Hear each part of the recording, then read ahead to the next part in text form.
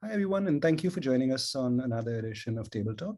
Table Talk, for anyone who's coming in for the first time, is not a cooking show, though we will talk about cooking. It's not a recipe show, recipes may come up, but we talk about things that are adjacent to food in different kinds of ways. Because one of the things that I've discovered in the course of Table Talk and before Table Talk in a group that I run called Simple Recipes for Complicated Times, one of the things that really came home to me, and you can, in the little chat that Kurush and I were having just now about Parvati Bai and all that, as you can see, food pretty much intersects with so many other things that pretty much all of life. So it leaves us a nice wide open canvas. And my only, the way that I select my guests on this is one, that they should have this adjacency to food, and two, that I should have fun talking to them. And well, Kurush exemplifies that. He's great fun to chat with. Since I first met him as a professor in Mumbai University at the Center for Extramural Studies, where they were doing this lovely exhibition that was coming up, which was about his board, the various kinds of board games and things like that that Indians played in historical times, whatever the evidence that we had of the different kinds of games, precursors to chess and snakes and ladders and things like that. And since then, we've had this largely online acquaintance. We've never met in the flesh since that time, but I've attended a lot of his talks on and lectures, his Instagram lives. And yeah, I'm just saying that you guys are going to have fun listening, whatever it is. And I'll try and get out of the way as much as we can. But Kurush, thank you so much for coming in again. And even more so for coming in again at very short notice. Thank you very much, Peter. Always a pleasure to be on Table Talk. To double on Table Talk is a singular honor. So wouldn't have let it go for anything, even if you told me this morning. And I always have fun talking to you. I always learn a lot of stuff. And there are some people with whom I'm very comfortable. You're one of them. And the fact that I've only met you once doesn't kind of get in the way of that. Thank you so much, Kurush. Thank you. I thought today we talk about the stuff that we talked about the last time, also widen that discussion a bit. So what we talked about last time was that what ancient Indians ate. From all evidence that we had from archaeology, which is Kurush's academic discipline, anthropology, uh, and generally from reading a lot and discussing food online and the things that he's learned. We widened that discussion the last time to talk about things like spices and what is native and what is not, and that perpetual and annoying debate about what is authentic and what is really Indian, which if you followed Table Talk and if you followed Kurush or if you followed any of my guests, you know that authentic is such a weird word to be using for food, because food travels, it morphs, it changes, people adopt it, they adapt it, they make it work for them. They, food goes into other places, changes into other things. And what is native? Because again, food has traveled. Very little of Indian food, of the spices with the, I mean, what exemplifies Indian food to a lot of other people is the mirchi, and the mirchi is not Indian, right? But we have taken it to our hearts. And not me personally, I hate chilies, but by and large, it'll be very difficult to go anywhere in India without finding chilies as part of the cuisine, potatoes, onions, things like that. But yeah, so Kurush's other, the thing that I want to spend a little more time on this time as well is about Kurush's other part of his life, which is the catering business, both of which he inherits from his mother.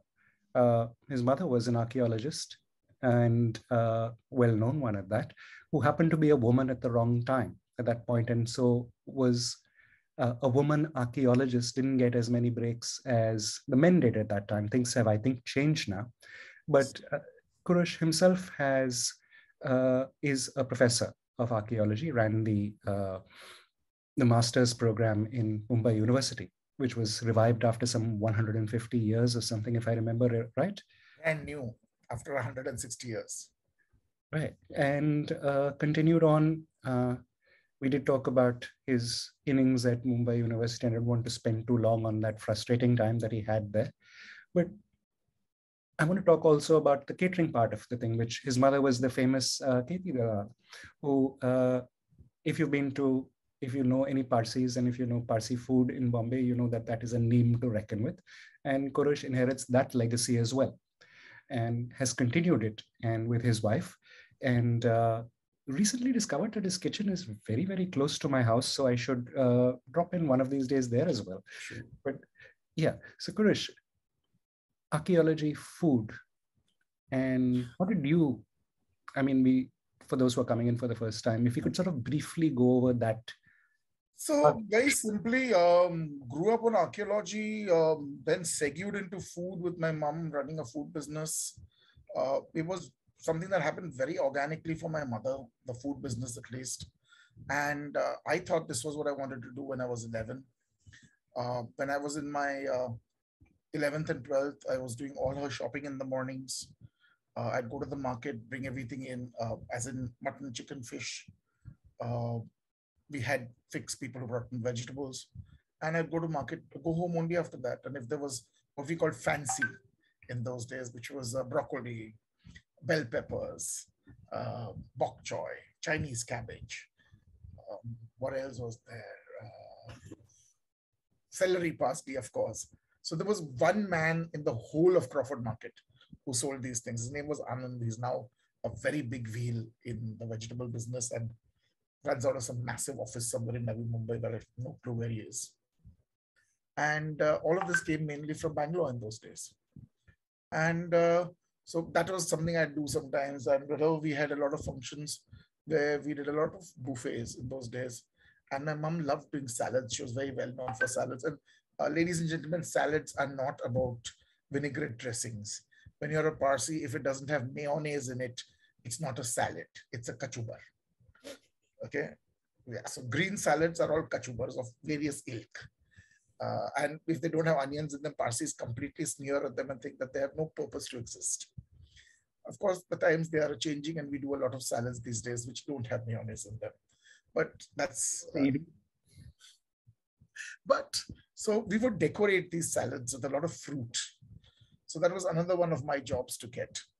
I learned Marathi on the job. I had a great time haggling. I'd be roped in for emergencies to go and buy prawns in the evening because Fort Market would be open in the evening. I'd get some really lovely prawns there. So I grew up with the business. I still remember I was doing my HSC exams and I was still going to the market in the morning. So as far as the family was concerned, this was a family business. You lived at home. You didn't really have much of a choice. You did what you had to do. So evenings when we were catering outdoors, I couldn't go out anywhere, even if I wanted to. Not to mention, I had an 8:35 curfew. Not an 8:30 curfew, an 8:35 curfew. Because my job for the family, not for the family business, was to make sure water was filled. We lived in VT. And there's a bloody perennial water supply issue over there. One of the reasons I moved to Navi Mumbai. 8:35, I had to prime the pump, and by 8:40, I had to get it going. If I didn't get the damn pump going by 8:45, there was no water the next day. It can be terrible, when there's no water the next day, what you've got in your tanks means there's just no chance of a bath for anybody. If you don't fill water for 2 days, you need to go to a nearby restaurant to go to the loo because there's no water for nothing. That's how bad things used to be. So, life was very, very different. I mean, slow in its own way, fast in a crazy way. And I had a blast doing this.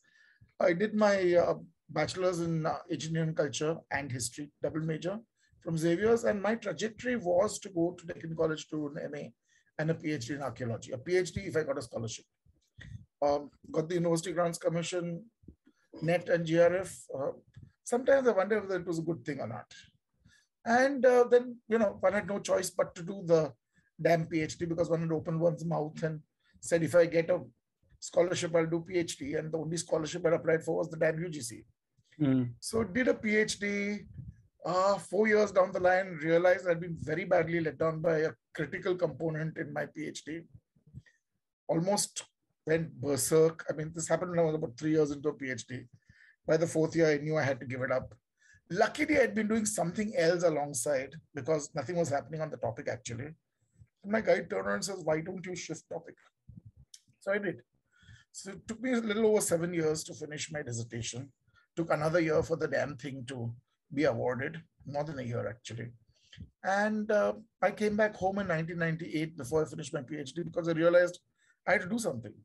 Mom had just had a very bad accident at home. We had had a fire accident and we shifted the business back home at that time. And we were in between clubs and venues and she shut it down for 3 months. So I came back, I restarted it and in my name and became a caterer. So that was my fallback position, knowing fully well that archaeology wouldn't pay the bills in those days, just like it hadn't for her. So things are changing now. It's not that they aren't, but things like food studies. When I ventured into the world of food studies, I realized that nobody in India does food studies. I mean, food studies in India is catering college, or it's nutrition or dietetics. Oh, sorry, dietetics, not dietetics. Sorry. And I was like, but what about food? The history of food, the archaeology of food, the anthropology of food, the sociology of food, food and politics. I mean, Peter, very few people really realize how intensely political food is. I mean, there's virtually no ingredient that you can show me where I can't show you how politically violated it has been at some point in its life. Right from rice and dal upwards to beef. I mean, as simple as that and as complex an issue as that. So all food is politics and nobody talks about it. The fact that the British in India in the Second World War had a policy called the denial of rice policy. I've never seen it in a single textbook. 1941, the British government declared a denial of rice and boats policy. This was a specific policy. It was passed by Parliament. And the reason for this was to deny rice and boats, as in food and transportation, to the Japanese when they would come invading India. We stopped them at Imphal. That's a different story altogether. But this is what caused the Bengal famine. Nothing else. This is why it was the man-made famine. We took away rice and we took away the ability to get fish from a people that lived on rice and fish. So, I mean, Churchill's hands are covered in the blood of those Bengalis who died. Absolutely. Completely drenched in them. And because he was prime minister for no other reason, forget about him advocating it or not advocating it. The buck has to stop somewhere, and that's where it stopped in those days. So we just don't talk about these issues. We don't talk about food in so many different ways. We don't understand how there is a vibrant inward diaspora into India, which brings food and ingredients and techniques, how there is an outward diaspora of Indians and what they do to Indian food when they go abroad. All over Jamaica, the national meal is a roti and a red. And it's a large chapati folded 4 times over a mixture of chickpeas, potatoes, and chicken, all of which have been curried and are all thrown in one after the other onto this dry chapati and turned into a kind of burrito. And you drink it with something called a red, which is one of the most, the closest thing to it is probably the good old Parsi raspberry from Duke's, now from Palanji's. And doesn't even taste like that. And was created by an Indian gentleman who wanted to open a cold drink business. And he actually, the trajectory is even more hilarious. He didn't have money. So when he wanted bottles, he heard that there was a company in Canada shutting down. So he bought all their bottles, saying, I'll use those bottles now. And when I make enough money, I'll start making my own bottles. When the bottles arrived, they've all branded. So there was an aeroplane on it with a guy popping his head out of it. And they had the brand name on it, Solo. And not only were they branded, the bloody brand was embossed out of the bloody bottle and painted upon. Yeah. So he had no choice but to release his cold drink and call it Solo. So, and that now is the brand. I mean, if he ever changed it, he wouldn't know what to do with it. So you get a Solo red and you get a Solo banana. It's the only carbonated banana drink that I know of in the world. I'm dying to get my hands on a bottle. I wouldn't think that you could carbonate a banana drink. Okay. Yeah. But see, there's so much stuff in food. I remember when Pepsi and Coke came into India early on, they brought some very interesting drinks in summers, and the Indian public just didn't get it. There was an apple drink from both sides. One had a green apple drink, one had a regular apple drink. They were both really very nice. They didn't catch on. Fruity also had a green apple. Yes. Sorry, no, that was green mango. Green mango. My mistake. And they also had a beautiful bitter orange, yeah. which was gorgeous with vodka, but I happily misspent youth. But I found out about Japan. You got to see some of the flavors they have in Japan, Peter. Baobab. There's a baobab Pepsi. I mean, baobab grows in Africa and Madagascar. How the hell is a baobab cold drink Japanese? But it is. So, there's food is this amazing thing. It's an amazing leveler. It's about contact. It's about tradition. It's about movement. There is so much continuously happening in the foodscape, and we don't study any of it. And the more I say this, the more I realize that there is so much yet to learn. Sorry, one second. Something started playing in my browser, which I need to cut. No, I haven't drunk Boonto, but I've heard that it's like drinking Bovril. It's like Marmite. There are people who love Marmite and the people who hate Marmite. I don't know anybody who's okay with Marmite. I hate Marmite. I like Marmite. There you go. You like Marmite. You're not just okay with it like, Marmite. Nobody is blur about Marmite. You either like it or you really dislike it. I dislike it. I had Marmite and Vegemite. Yes, Cheesemite. There's a Cheesemite. I haven't tried that. Which is vegetarian cheese Marmite. Yeah. I have a bottle that I think should have fossilized by now. It's about probably 15 or 20 years old. I haven't had the guts to ever open it. Purely because it revolts me. Cheesemite. Okay.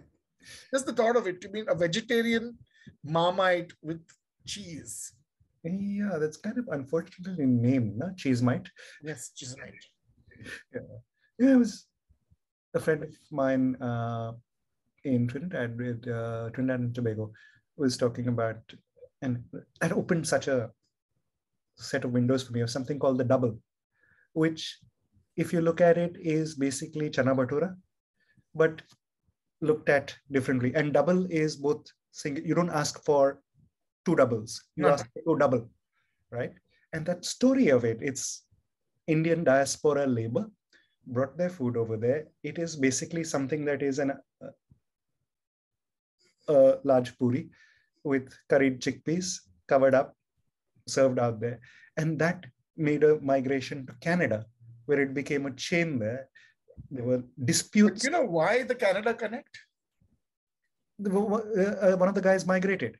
No, not just that. Oh.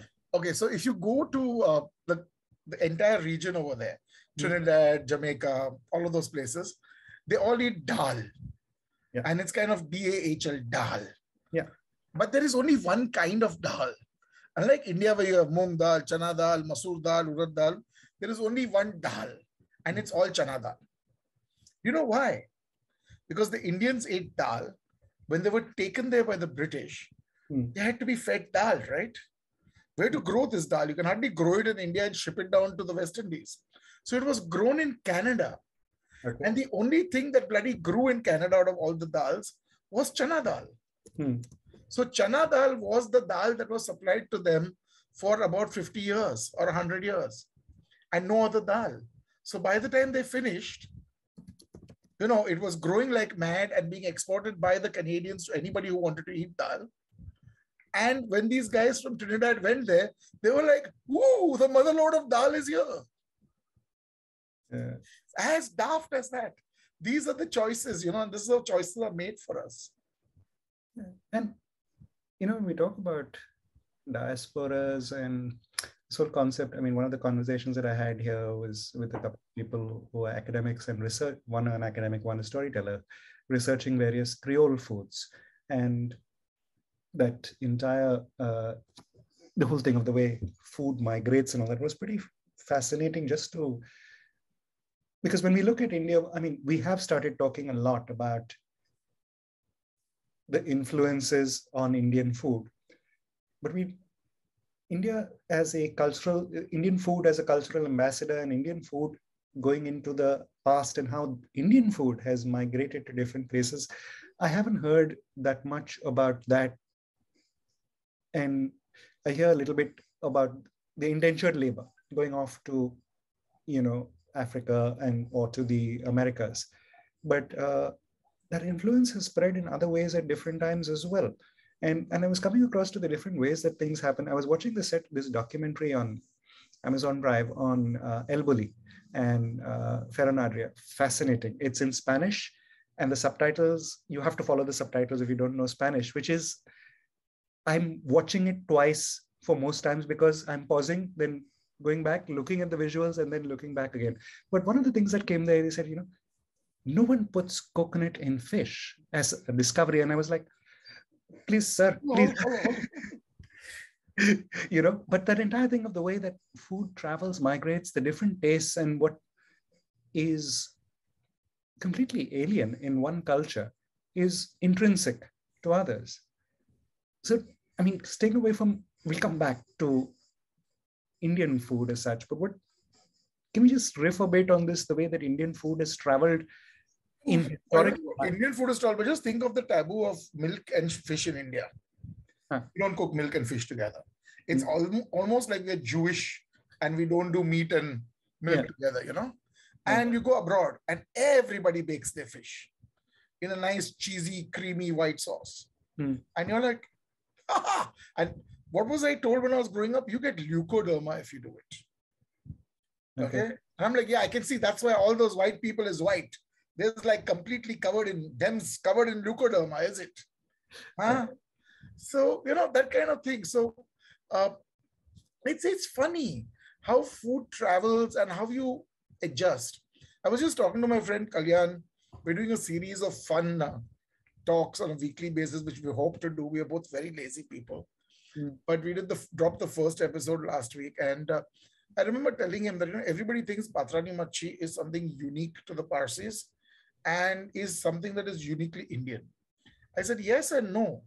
So there's a lot of Caspian whitefish that's wrapped in vine leaves and it's stuffed full of greens because the Persians love their greens, dried, fresh, whatever. So then come back here, you got no vine leaves, but you got these ubiquitous banana leaves. You got this pomfret, which is like whitefish. Okay, it's not a very overpowering fish by itself. So it'll take on flavors. And you got coriander and mint. So you don't have celery and parsley, tough. Then suddenly green chilies are introduced. Then the Portuguese also introduced vinegar. So we add that vinegar. We got lots of coconut growing on the coast. We make a coconut chutney like the Gujaratis do. And we wrap our fish in banana leaves with coconut green chutney. And, it's basically a diasporic population taking the memory of a dish from Persia and changing it to something else. And honestly, it sounds way more exciting to me than Caspian whitefish stuffed with dill and parsley and wrapped in vine leaves. The only difference is you can eat those vine leaves. You shouldn't really eat banana leaves even if you can. And then my friend Krishnan, Krish Ashok, who's been here, tells me that there is some whole thing about the wax on those leaves, which is the most important thing about those leaves. There's some funky words. I'm too old to ratamara them any longer. And he says, that is what makes the banana leaf do its thing. That's why you can wrap food in banana leaves. And it kind of forms an impervious-ish membrane to them. So there is so much like this that happens. Just think of it, Peter, if you go all over India, we're talking about chilies.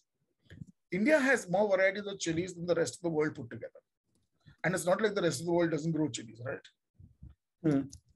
We have more chilies than the poor Mexicans, and that's where chilies came from. Yeah. Holy cow. How do you account for that? And facts like, you go to Italy, and you eat Parmigiano, Reggiano, and you get all very accenty about the whole thing. And you find out that half the cheese in that area is made out of milk that is being grown for you by Sardarjis in Italy. And if that isn't enough, way before the Sardarjis got there, the Italians have been making buffalo milk cheese. What do you think mozzarella is? It's buffalo milk cheese. How did the buffalo get there? So the buffalo basically got there from India, via Persia, through bloody Mesopotamia, somehow made the long walk across Turkey, swam the Hellespont, went through Greece, and ended up in northern Italy. The buffalo, I mean, of all things. And then you hear about those guys called the Romani, who went all the way from India. And then you start wondering whether they took buffaloes. Yeah. Because that would then make such amazing sense. Yeah, those are the guys who took the buffaloes with them. But luckily for us, there are buffaloes in Mesopotamia that went from India also during the Bronze Age. So maybe this way, maybe that way. But just to think that there are Sardarjis who speak Punjabi and Italian and no other language. I have a friend of mine who's a cheesemaker. She was there. She said it was murder to talk to them because they either speak absolutely fluent machine gun Italian or they speak Punjabi. And they're more Italian than the Italians, probably. There are Sardarjis in South India putting up farms in Karnataka. I mean, can you imagine Sardarji farmers in Karnataka? That's because a lot of Karnatakas are not farming. And the Sardars are like, land back home in Punjab is horribly expensive. Most of it is sand. Water is difficult to get. And then there's Karnataka with this cheap land there. And there's Tamil Nadu next door with even cheaper land there. Let's go there and grow some stuff. And then you always have a cousin whom you can call down. No, that's so Indian. Once things start getting good, you can call a cousin who has a cousin, who has a brother. And then it's just all very incestuous and in the family. And before you know it, there's an entire community and somebody's sister is marrying somebody's brother and vice versa. And hallelujah. The Sikh farming diaspora. I have been reading this fascinating piece about one of the former Soviet republics having this large population of Sikh farmers who have come there and completely become part of that kind of culture. I can't remember. I think it was Uzbekistan, but one of the stans. Yeah, one of the. I didn't want to do one of the stans because then I would sound like an ignorant American who's. I'm sorry, I'm to that. I'm very, very politically incorrect. No. I should have known this, and I can't. And I should also dig this out. Do you know that one of the earliest migrations by the Punjabi farmers was to Mexico? Yes, I have read about this. There's an entire substrata, very quiet, of Punjabi Mexican farmers south of California into Mexican Baja and those areas. And I came across them in a very different this thing. So this might not be the right place for it. But, there's a lot of underworld issues and those kind of issues in Mexico, right? But nobody messes with the Sardar. Even back there, you don't mess with the Sardar. Because if you cut one of them, they all bleed. And you really don't want absolutely batshit mad Sardars coming down in tempos to do you in. One of my favorite non-food stories of the Sardarjis is back when I was younger and stupider. I was giving my final exams for my TY, and I was in Siddharth College, was my center.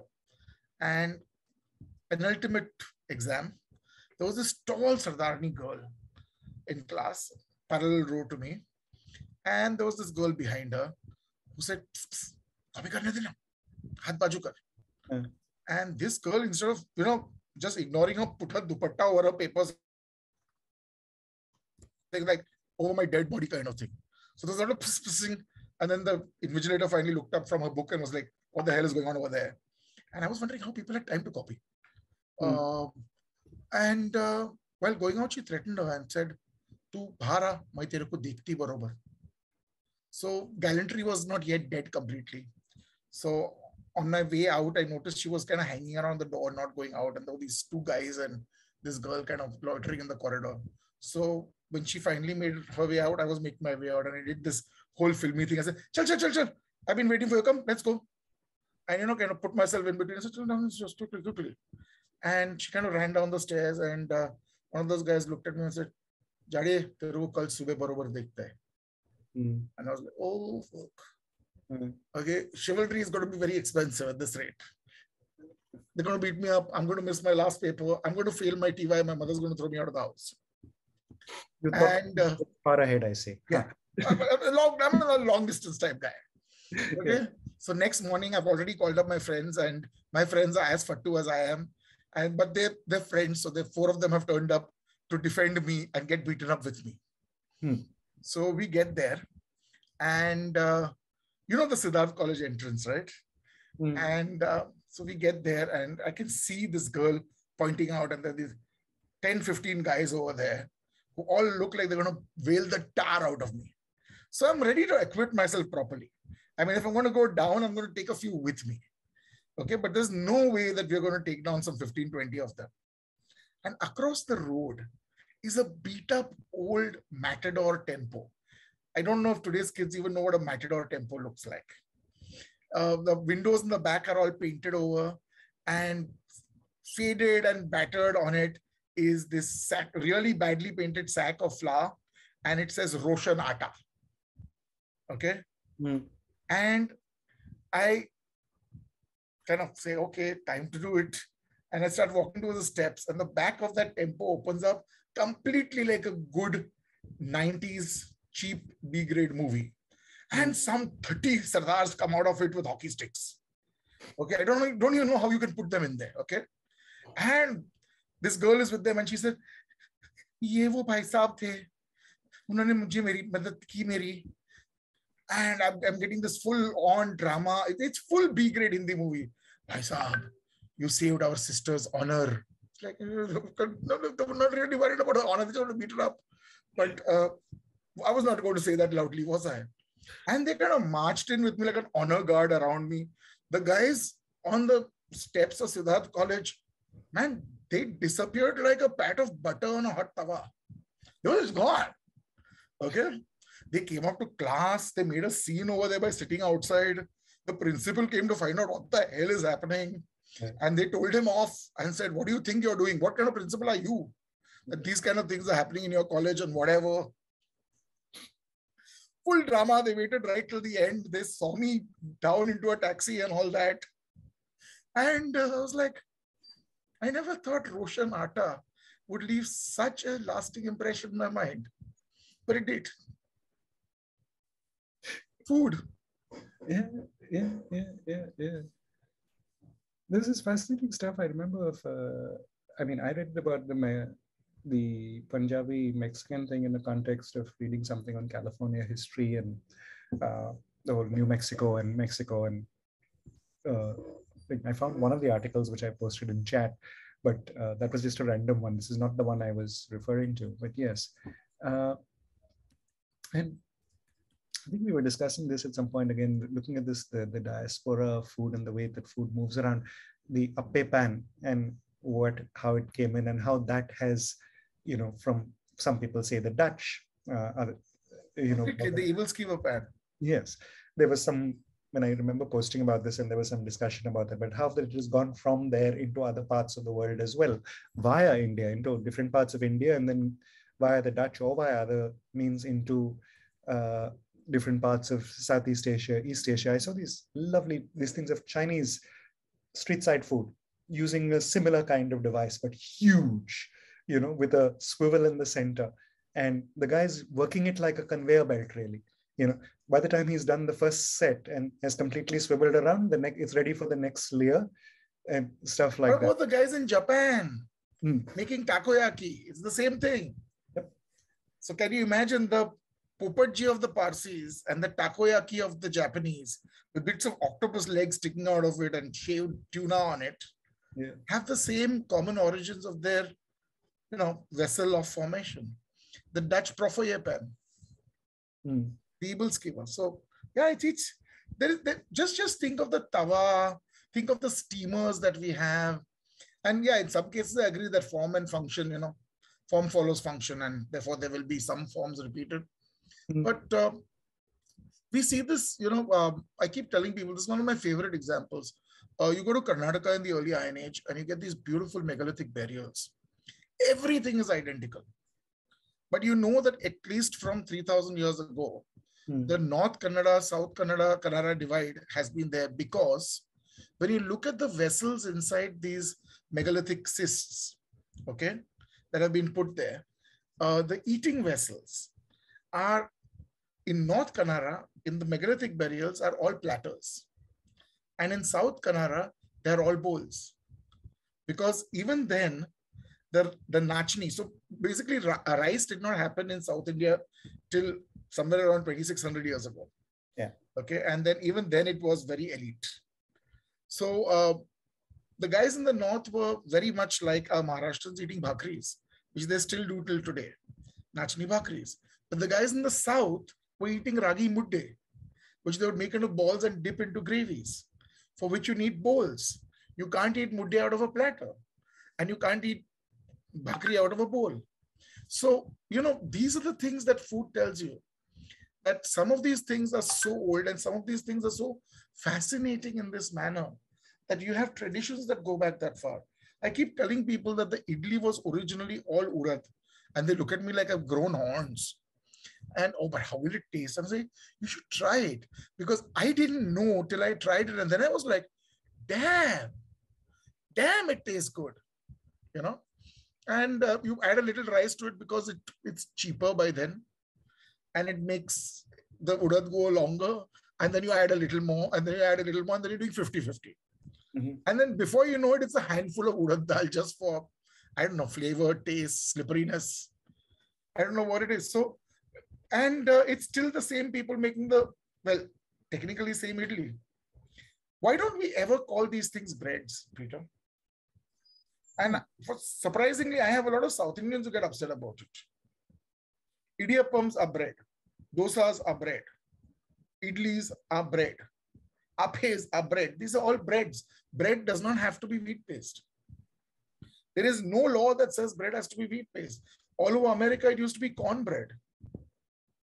And, that kind of thing. So buckwheat, pancakes are breads. They're basically meant to be your staple, and you make it go down a little better with something on it.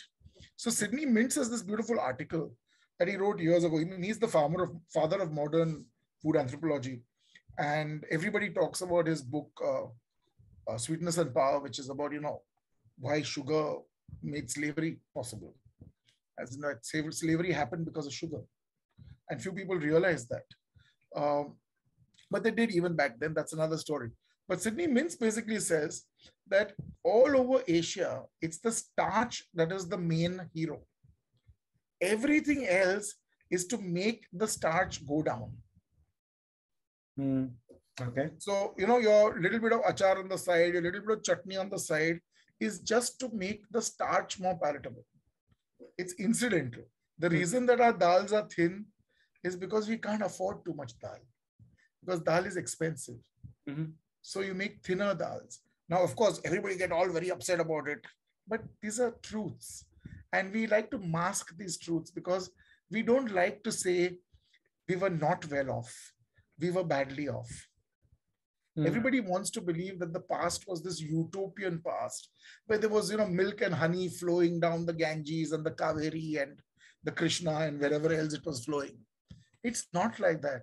Our ancestors fought very, very hard to feed themselves and to create surplus. And the only surplus they could create was grain, because there's just one more or less guaranteed crop. I was talking to a student of mine, Peter. This is something that fascinates me nowadays. The role of climate in food. Climate is very hot these days. And we're all talking about how it's screwing things up. But it's not only screwing things up. It's actually making some things better. So northern Ladakh was dry, desert. You could get one crop in once a year. One crop. Most of the buckwheat in Ladakh came from southern Ladakh, where they managed to get in a second crop because it was not so cold and dry. Now there's global warming. Things are wetter than they were before and warmer than they were before. North Ladakh is now growing its own buckwheat, not amongst things as, you know, a secondary crop, but as a primary crop in its own right. And Kunz's almost was telling me this today, and I was just blown away that, you know, there is a good side to climate change. You can't beat it, can you? This is the same thing that happened to Europe. Nobody asks you why the Europeans became colonials. Why did the Europeans suddenly decide to pack their bags and go colonizing? It was because of climate change. There was a little ice age in the 15th century.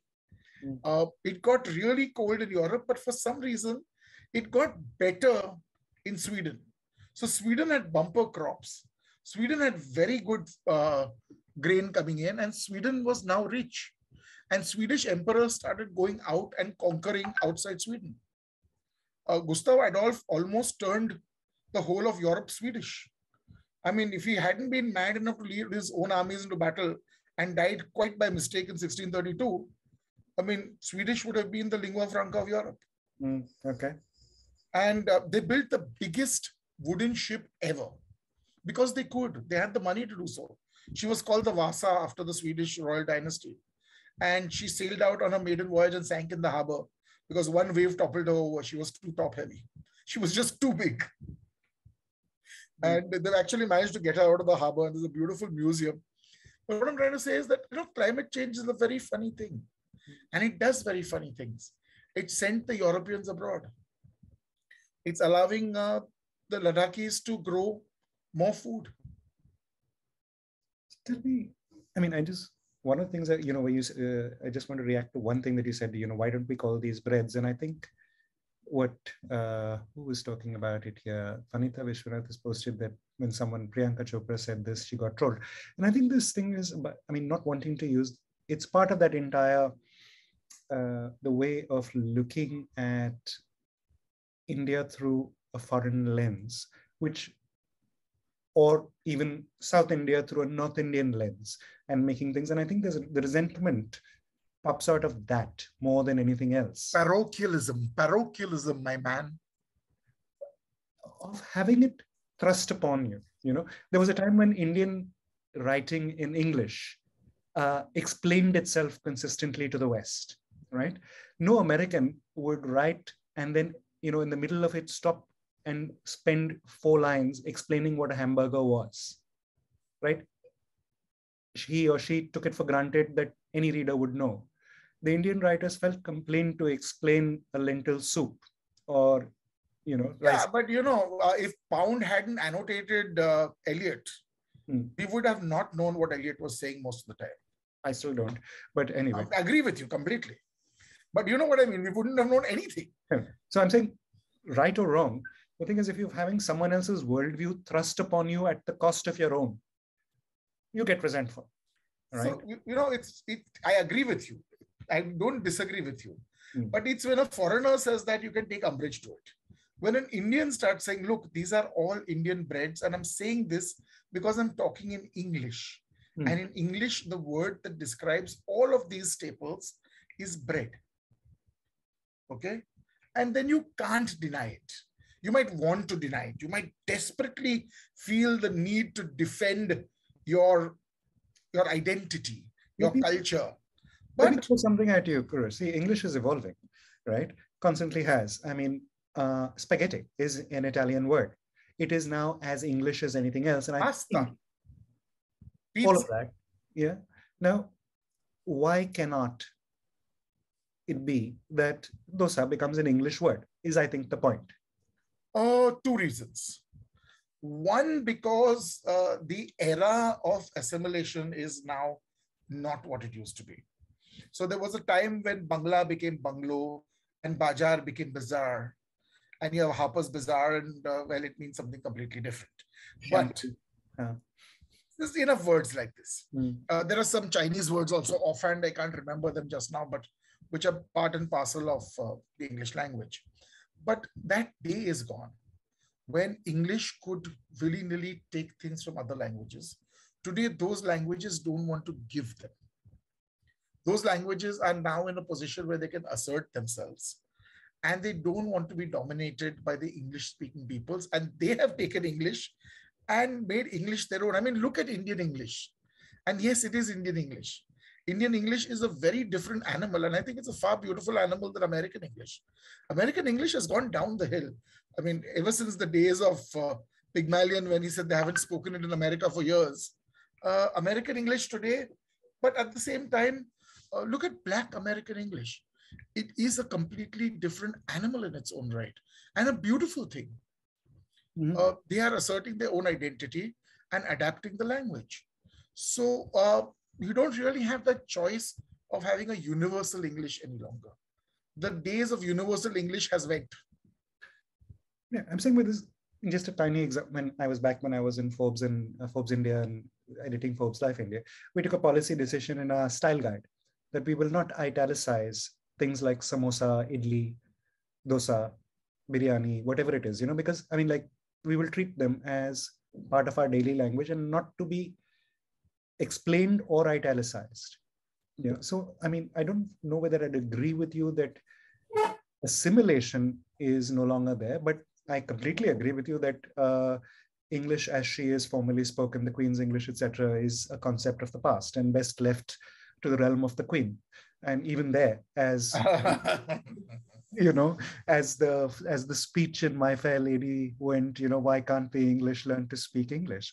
But yeah, but just bringing it back sort of in a general kind of way to the archaeological evidence of how has past climate change in the subcontinent, has that had an effect on? Okay, so subcontinental change is never really there. See, this is something that we have to understand, that change is global.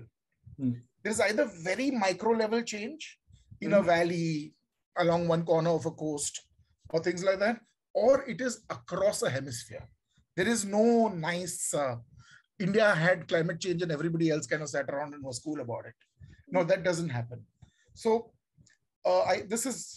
you're going to regret asking me this, Peter. 18,000 years ago, human beings were incredibly happy. There were roughly about 2 million of us on this planet. We were the ultimate killing machines. We worked 4 to 4.5 hours a day.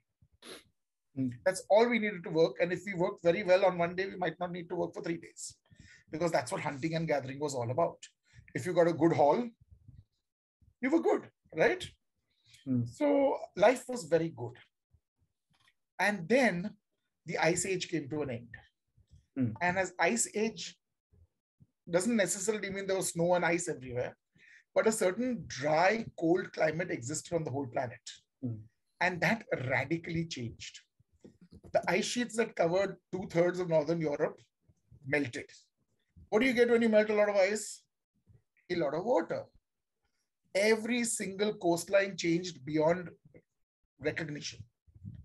All our coastlines, which had eroded and become gentle slopes over the preceding hundreds of thousands of years, suddenly became shallow, warm seas. Now, a kilometer or 2 kilometers doesn't really show up, or 5 kilometers or 20 kilometers doesn't show up on a global map. So everything looks more or less the same. But just think of it. The whole of Indonesia was one landmass. Australia and New Zealand was one. Australia and New Guinea was one landmass. Yeah. Just think of that. I mean, the mind boggles. India and Sri Lanka was one landmass. So suddenly sea levels rose everywhere. The seas were warmer, climate was warmer, and it was wetter. So very cold climate actually becomes dry because all your moisture gets locked up in ice. So all of a sudden, vast areas of the northern hemisphere opened up, which had up to 2 kilometers of ice on it. I keep telling people, Norway, when the ice was released, kind of sprang up by 300 meters because just that much weight went off Norway. And that's why you have these very deep fjords where glaciers had cut these paths through. And suddenly when everything went up, you have these quickly, wiggly lines all over the place. So human beings suddenly had to adapt to this. Now, It was originally a fabulous adaptation because the forests were more forestier, the grasslands were grassier, and all of that. And there was abundance of fruit, vegetable, animal. Hallelujah, brothers and sisters, we've seen the light. But, but, see, we hadn't read Darwin. I mean, the fact that Darwin hadn't yet written what he was going to write and hadn't been born is a separate issue. Darwin's biggest thing actually was not evolution. It was not survival of the fittest. It was about the carrying capacity of the land. And very few people realize this. So, I mean, others had already said it before Darwin. It's not like Darwin was, but Darwin was really harping about this. He was basically saying what Bai said on Channel V. Itna paisa mein itna hi milega. If you got this much fruit, this much vegetable, you are only going to get this much out of it and no more. Before this, because we were semi-nomadic to nomadic, we practiced a very simple thing of having one child in arms, which meant that if we had more than one child in arms, that child got left behind. Because mother and both children were at risk, a newborn child was the most expendable. The mother was the least expendable. She could have more children and she was a providing member, a contributing member of the tribe. Populations were kept in check. Suddenly, we could stay in one place and eat, which meant that we didn't need to move, which meant that we could have more than one child who was being weaned simultaneously. It meant that the population went crazy. Now, there are other factors. I'm making this very short. I mean, I could go on this for 2 hours. But all of a sudden, people realized that the food was running out. So strong groups pushed weak groups into semi-arid regions. Every single place in the world, farming starts in the semi-arid regions. Nowhere does it start in the Ganga Valley. Farming does not start in the valleys of the Indus and the Saraswati. It starts in the headwaters. It starts in the Deccan Plateau. Why? Because these poor buggers were forced to grow their own food, plant and animal to survive. And what is it that you can plant once and live off it the entire year, which you can store? Grain. Nothing but grain.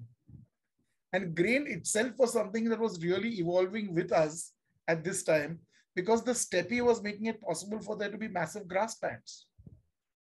So one direction, of course, was nomadic pastoralism. But nomadic pastoralism, as Khazanah has said very clearly, is an evolutionary dead end. The only exception to nomadic pastoralism being an evolutionary dead end is the Mongols. And there are other extraneous factors over there for the Mongols actually creating a nation state. The Scythians tried before that, but it doesn't really work till you settle down. You have to settle down. And the Mongol Empire ultimately died because of that, because they refused to have permanent cities. And by the time they did, it was way too late. So climate change made us what we are today. Climate change made us farmers. Climate change gave us the diet that we have today. We would have been far healthier. We were terribly healthy 18,000 years ago. And then we were horribly unhealthy for the last 16,000 years. It's only in the last 2,000 years that we're getting healthier and healthier. And actually the last 200 years in India and even less. Look at it, Peter, if you look at it, almost all of us, men especially, if you look at, I'm being very sexist here, are taller than our fathers. Who were taller than their fathers? Yes. Marginally, maybe. Inch here, 2 inches there. Why? It's not because our genes are better or we are evolving. It's purely because we have better nutrition. We have better access to medicine. Our growth isn't stunted as children. So all of these things, and climate change made it possible. Now, climate change is probably going to change back. It does these. There are these little ice ages. There was one just before the Mughals. There was one around 1400 BC, which brought about an end ultimately to all the Bronze Age populations. There was one that resulted, like I said, in the 15th century, which drove the Europeans out of Europe and made them colonizers. Girls are taller too. Yes, I know. Arjun, I'm just being very pointed here about Peter and giving the example to Peter so that he can identify and I can identify and we can kind of say that this is the case. Yes, girls are getting taller, but think of it, glasses. Now, I got my glasses about 4 or 5 years ago for reading. and progressively it will get worse and worse. If you were born with glasses, uh, just think of it in your grandfather's generation. How many people wore glasses when they were very young? Very few of them. And before that, even fewer, because glasses were rare. No, because if you had bad eyesight, you rarely ever got a chance to procreate. We weeded these genes out because there were no glasses. Yep. We can allow these genes to now exist because there are glasses. Similarly for the hearing impaired, similarly for the handicapped, so on and so forth. I mean, with the kind of accident I had when I was 19, I should have been bedridden. I should have been dead, or I should have been bedridden for the rest of my life. Medicine allowed me to stand up and go on with my life and be an archaeologist, caterer, culinary anthropologist, etc. So all of these factors, and we don't factor this into food. We don't factor in the things that women have been tied, have been shackled to the drudgery of home. Making babies, taking care of home, and cooking. And I actually talk of them as three different verticals. And look at how women have had the time that they have now because of appliances. The masala mashpata, and the drudgery of that taken away by the mixer grinder. The washing machine has freed 2 hours a day of most women. 2 hours. Just think of what that is every year. That's more than 7,000 hours a year. Sorry, 700 hours a year, which is saved just because there's the washing machine in the house. How can you put a price on it? Refrigeration, which means you don't have to cook 3 meals a day every single day. You can cook once and put it in the damn freezer and then bung it in the microwave to heat it. Yeah, the whole ready mix masala powder. Yeah. People keep talking about that's not authentic anymore. And all. And when I look at the label, kiss my fat patootie. Yeah, okay. Yeah. We've had these discussions before on this kind of thing of so much that people, the people who are wanting the authentic are not actually going and doing the work that goes into that traditional authentic stuff. And look, the way we eat and all that has to change. And I remember this, there was a discussion had online many, many years ago about things like lassi, and you should have it with this much cream. And I'm like, Baba, if like your great-grandfather, you were working in the fields of Punjab at blistering heat in summer and freezing cold in winter and melting it all away, do that. But if you're sitting in your office in Gurgaon and putting down that much lassi, Baba, you're on the road to heart attack. Why are we the diabetes capital of the world? Yeah. And soon we will be the cardio issue capital of the world because we haven't learned to adapt our food habits to our sedentism. Absolutely. Just think of it, Peter. Peter, I worked in Rajasthan, where almost every single male consumes opium in the winter if they're farming. So you make opium water, it's called amal, and you drink about, a decent-ish peg of it in the morning because you're going to work up to your knees in freezing cold water early in the morning to divert water in your fields and to water your fields and to plow your fields and so on and so forth in winter. Otherwise, you can't put in a winter crop. And it's impossible to work without this. There are no gumboots, and no gumboots are good enough to last. And again, food. So the Sambars of that region where I worked stopped doing what they were doing. They stopped skinning carcasses. They said, you look down at us because we skin these carcasses and we work with leather. So we are all going to become vegetarian. So there. And we're now going to cremate our dead. We're not burying them any longer. So there. And this is caste upliftment for us. You would have said, bugger, if they don't want to do it, right? But what the damage they were doing to the village economy by making this choice was gargantuan. So the Rajput heads of 5 villages came together and said, guys, we are up shit creek without a paddle because we were getting something for that dead animal, which we are not. A, they were taking away the dead animal and disposing it off, which they are not. B, and C, even more important was that they were providing continuous servicing to all leather items. And leather is a huge part of the food business in the village agrarian system. So they went out 20 kilometers and they imported a sambar. Okay? A chamar. They imported, so they're called Meghwals over there. So they imported this Meghwal.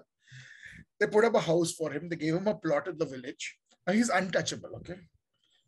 really low caste, terrible, terrible. So they do all this for him. They make a deal with him. He has exclusive rights to every single dead animal in this many villages. Plus, every single family gives him one measure. So it's a large measure of corn per individual in the family. Now, you know what this measure of corn is for? This is exactly what allowed craft specialization to take place in the Bronze Age. See, if I start working leather, who's going to grow food to feed my family, right? So you're going to feed me in exchange. And it was beautiful to see the system in place. The system was organic. They said every single family for every individual in the village, irrespective of he's a newborn baby or he's an old man who's about to die, will give you one measure of corn, in return for which you will repair anything in leather for free. You understand? Yeah. So apart from waiting for the occasional animal to die and taking the skin away and paying a certain premium to the person whose skin you were taking away, and by being the only family, instead of 40 families, you suddenly had more leather than you knew what to do with. But it's still not something that happens every day. But repairs happen every day. And you don't have to worry about grain at all. So there was major caste upliftment, so much so that within 2 years, this man was edging towards being very nouveau riche. And he had a motorcycle. It was the first motorcycle in the village. Then he had a television set. It was the only television set in the village for, I think, 8 or 9 years. So you know what he did? He enlarged his front door. Now, all the kids in the village would want to watch television, but they can't cross his doorway because he's untouchable and they can't go to his house. So he enlarged his doorway, put up his television so you could see it from outside his doorway. His family would loll in the hall as such, which is basically just 2 rooms in the house, and watch television, while the entire village's children would be packed into a row, neatly facing his front door, watching the telly. What was happening? Very quiet interaction and interrelation between all those kids was happening.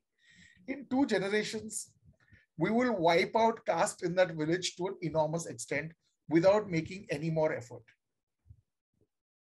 Just think of it. It's all about food. Yeah, the food and caste thing is particularly fraught. And I've had these discussions as well. You know, the thing about what is Kirtana was on my first chat, was talking about that, and the entire thing, that the way that all parts of an animal are used. We've talked about this in the context of what is taboo and what is not in various places. Things that are particularly intrinsic, the whole curd rice thing, which you will find only in popular and natural and beloved by people who are of the so-called higher castes, because the people in the so-called lower castes were not getting any of that thick. They were not getting any milk. They were, you know, at most a little bit of buttermilk here and there, that kind of thing. Yeah. So the curd rice is not happening. You know, intrinsically South Indian. A lot of people who were from that area don't get to eat curd rice. Yeah. Have you noticed something about diasporic food? If you go to South Asia, Indian food is usually Tamilian food. And it's vegetarian Tamilian food in Southeast Asia. All over, you go to Southeast Asia, it's all basically Tam Bram food. Yeah. You go to North America, it's basically all Punjabi food, but it's vegetarian. Yeah. And you go to England, and it's this thing called Indian food, which is owned by Punjabis, run by Bangladeshis, and it is all chicken. Yeah. And some of those recipes, I swear to you, Peter, there were days when I wanted to stab myself and commit harakiri with a blunt teaspoon. So I'm talking to this young man on my excavations in Sanjan, and he's a cook in Birmingham. And he's come back after 3 years to meet his mom. And he's surprised to find that there's this excavation going on, and he's now a man of the world, and he bored to tears in his little village, poor guy. So he comes and spends afternoons with me. So he's telling me about how he was a chef over there, and you know, how he's in this Indian restaurant. wow, really nice, So I said, I'd love to eat some of the food that you cook over there. And he said, no, you will not eat the food that I cook over there. And thank God for my mother, she won't let me cook in her kitchen. So I was like, I'm a Muslim guy, why would your mother not let you cook in the kitchen? Because she wants to feed me while I'm here. I've trying to feed her, it doesn't work. I was like, damn. And he says, no, you won't be able to eat what I'm giving you. I was like, no, I've tried all kinds of things. I'm open to, how much can you de-Indianize Indian food, right? So he says, you're Parsi, right? You eat dansak. So yes. So what goes in as the main thickener in the dal? I said, pumpkins, brinjal, spring onions. And he says, you know what we use in Birmingham? I'm like, no. Tinned pineapples. And I'm like, tinned pineapples? Yeah. And he's saying like, so I decided one day to make dansak. It's a very popular thing on Wednesdays or Thursdays or some day like that is the special. I decided to make it the traditional way. Everybody sent it back and said it was foul.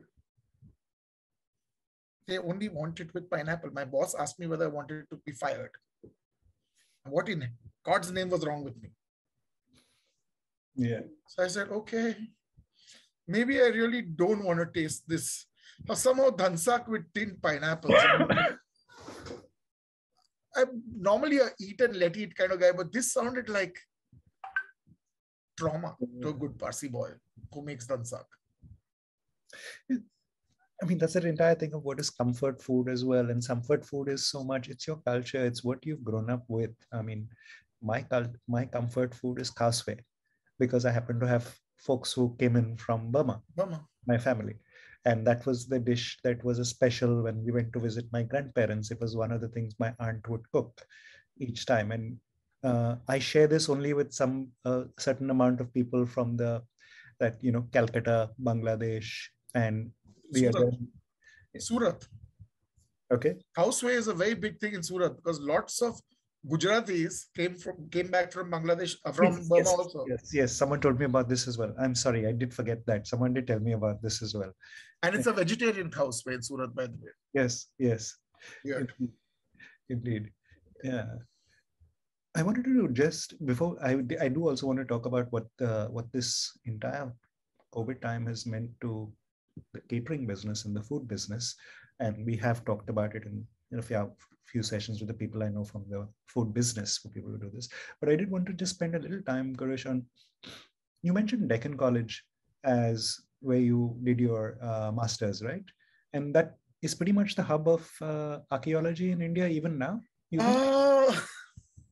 So okay, alma mater, we built our school on the hand to chest and all that. It's still the institution in many ways. It has the most fabulous library as far as archaeology is concerned. It has some of the most amazing laboratories in archaeology, but it is no longer the place. In the sense that there are a lot of young upstart places, some not so young like MS University Baroda, which have made their own inroads, established their own Jagir. There are young Turks today like Kerala University, which are doing some fabulous work. There are universities who are older universities who've revamped their departments. And a lot of universities are now, dabbling with archaeology as a paper or two papers in their Indology departments, in their history departments. So it's not as simple as it was before. But Deccan College is still one of the places that you want to visit. It's kind of like Oxford. Today nobody really goes on and on about going to Oxford for a degree. But when you say Oxford, you're like, Oxford. That was your alma mater, right? So yeah, when I say I did my master's and my PhD from Deccan College, there is a certain amount of gravity to that. Will there be gravity for students 20 years down the line? I don't know. Deccan College has been through a bad bit. But all institutions have that as part of their lives. There are ups, there are downs. Too much, Peter, in India is all about the individual. So individuals actually build institutions, fair enough. But institutions should not be built continuously to exist on the shoulders of individuals. This load must be divided if we want to grow. We can't grow if we are individual jaggies any longer. So in India, if I don't get along with you and we are in the same department, we won't work together. In America, I might hate you. You might be suing the pants off me, but we will work together if we are in the same department because that is the job. And whatever our personal animosity might be, it's got nothing to do with showing up, for the team and taking one for the team. I'll give you an example. I remember my guide, Professor V.N. Mishra, telling me that he was in the USA and one of the biggest departments at that time, where the great Clark was at that time heading the department, and he'd been incredibly busy the last year before that. So they were having their annual budget session. All the money that had been come in was now being given out. And everybody, somebody said, I'd like this much money for this project, that much for that. And he got up and said, last year I published nothing because I was just working admin to put things together. So I will take nothing for my work this year and first do some work before I put my hands into the common kitty. And Mishraji said, I came back home to Pune and I realized that this would never happen in India. It would never be that the head of a department in India would say, I won't take my fair share and it won't be the largest share. And that is still sadly the case, which is why, unless there is a massive visionary in a department, he can't bootstrap it into the next phase. Deccan College had H.D. Sakalia. So, even though he retired before everything came to fruition, he'd set it in motion. After he's been gone, we've done very little new. And there have been a lot of disciplines that have come up, sub-disciplines in archaeology, which don't really have their fair representation at Deccan College, just because, this is not in my Jagir and I will not trade any space of mine or funds of mine to help you. So that happens. Also, people in the same department don't talk to each other, don't share data with each other, won't work together. And archaeology is a team game. You can't be solo. I keep telling people that, people who publish consistently alone, okay, there is something wrong. Either they are armchair theoreticians, which is fair enough then, or they are riding on other people's shoulders without giving due credit. And how does it kill you to give people credit? I remember I wrote a paper with 9 co-authors.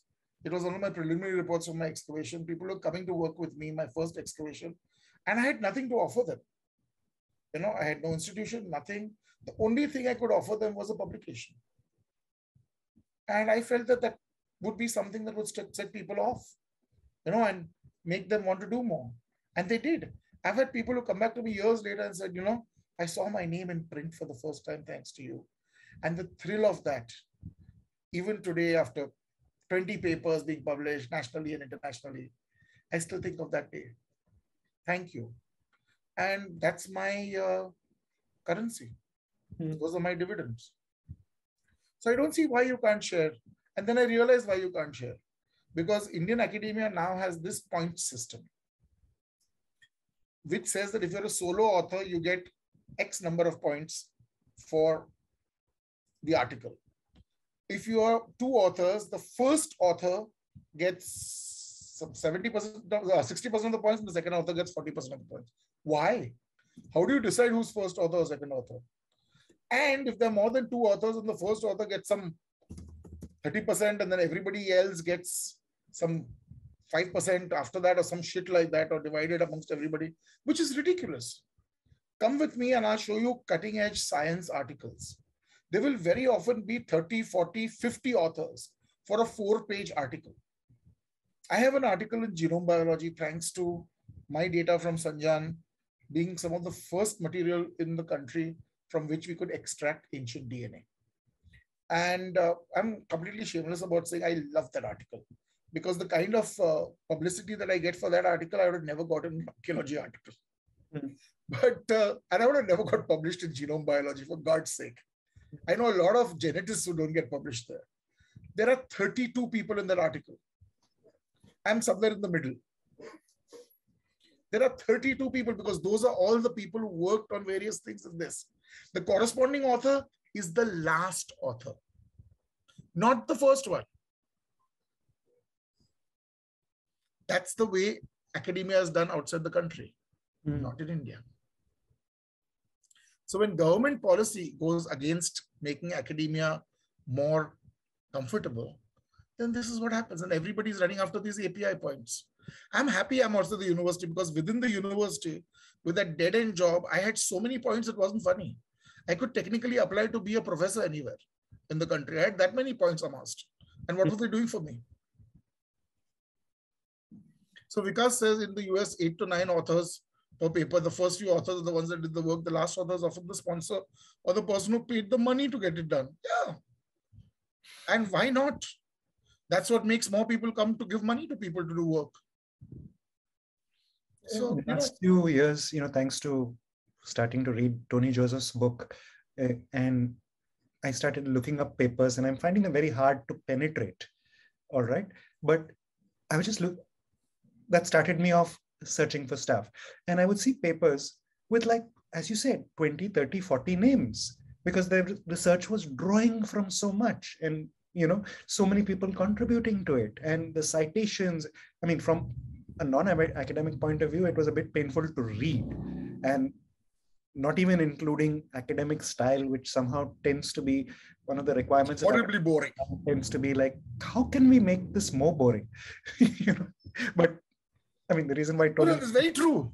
But there is a reason for this. So, why do we make it boring? Do you know what the reason is? Tell me. The reason is that you've got to say the maximum possible things in the minimum possible words, because there is no money in publishing academia.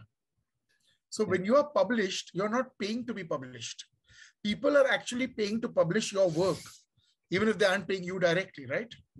So if you read Sir Mortimer Wheeler's autobiography, he talks about his father, who was an English vicar, telling him specifically that when you write, think that every word is costing somebody money to publish.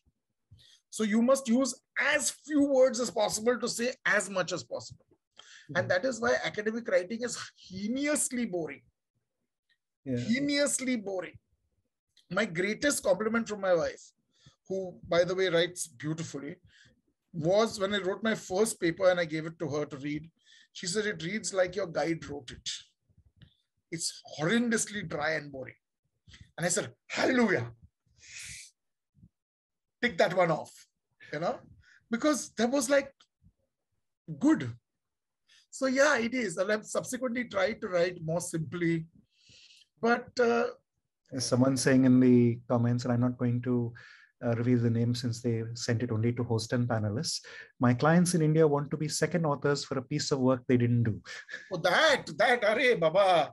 Every single guide in North India, and I'm saying this, okay, so there will be exceptions to the rule, but virtually every single guide in North India insists that their PhD students include their names in their articles, which are written which are carved off from the PhD.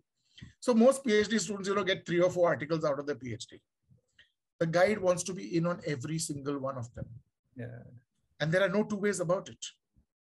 Okay, if you don't want to commit academic harakiri, you will do it. You will do research. I know somebody who wrote an entire thesis for Guide's Child, who did 2 PhDs, so that person's PhD got signed off on. Okay, that bad. I know guides who very categorically tell you that, you have DST project, no? So how much is your, so you get an annual stipend in your in your projects, UGC or DST, which are called, I forget what the word is just now, but this is towards your incidental expenses, stationery, Xerox, buying some books, some equipment, stuff like that. So that has to be withdrawn and given to your guide. So your guide can use it for their research in cash. Totally, it's taken for granted. I was like, what do you mean by taken for granted? So he says, my wife is doing a PhD and her guide made it very clear that you haven't submitted your money to me in an envelope. Why haven't you? And she was aghast. She had to take a loan from her father because she'd spent that money righteously on stuff that she was supposed to do. Yeah. Yeah. So yeah, this is what happens. And yeah, so people wanting. So I know somebody who actually who decided to get out of academia and wrote 4 articles with their guide. Every single article was horrendously plagiarized. You know who lost the job? The guide. This is what happens when you want your name Foucault on articles. I'll write articles. You'll get them published. No, you have the pull to get them published. No? You get them published. Then one of these days, I'll tell people where those articles are plagiarized. I'm out of it in any case. You are going down hard after 30 years in the field. You know what it means, Peter? When after 30 years, 5 of your articles are massively plagiarized, every single one of your articles, every single bit of work that you've done in your life was under scrutiny. Yeah. And see, it does happen that sometimes you might forget one stray reference or the other. Yeah. It's only human. I remember somebody being accused of plagiarism who wrote an overview of 200 years of research in a subfield. And there were some 27 pages of references at the end of the book. 27 or 37 pages of references. 2 references by one author were missing. So that person was accused of plagiarization. And that person said, you know, I've got so many bloody people down. Why would I miss this person? I mean, why? Genuine mistake, boss. And everybody laughed at it and said, come on, man. And there are some genuine problems that happen. I remember a case where 2 groups of people were working on the same thing. And before internet was really happening, internet just started. One group had submitted their work. Publication was taking time, which it used to in those days. It often took a year, 2 years for your articles to see light of day. Other group who started working after them got the article published first. And when the first group's article came out, they said, you plagiarized the article. And these guys had to go through and get letters, this, that, and the other to prove that, hey, bhai, we had submitted this 1.5 years ago. We're sorry it didn't get published. And it got published now. All hell broke loose. People almost lost their jobs in my college for this. So this happens. Yeah. This happens very commonly. We had the head of the ICHR who was appointed by our current political masters who didn't have any articles worth talking about. As the head of the Indian Council for Historical Research, he said, I have a blog.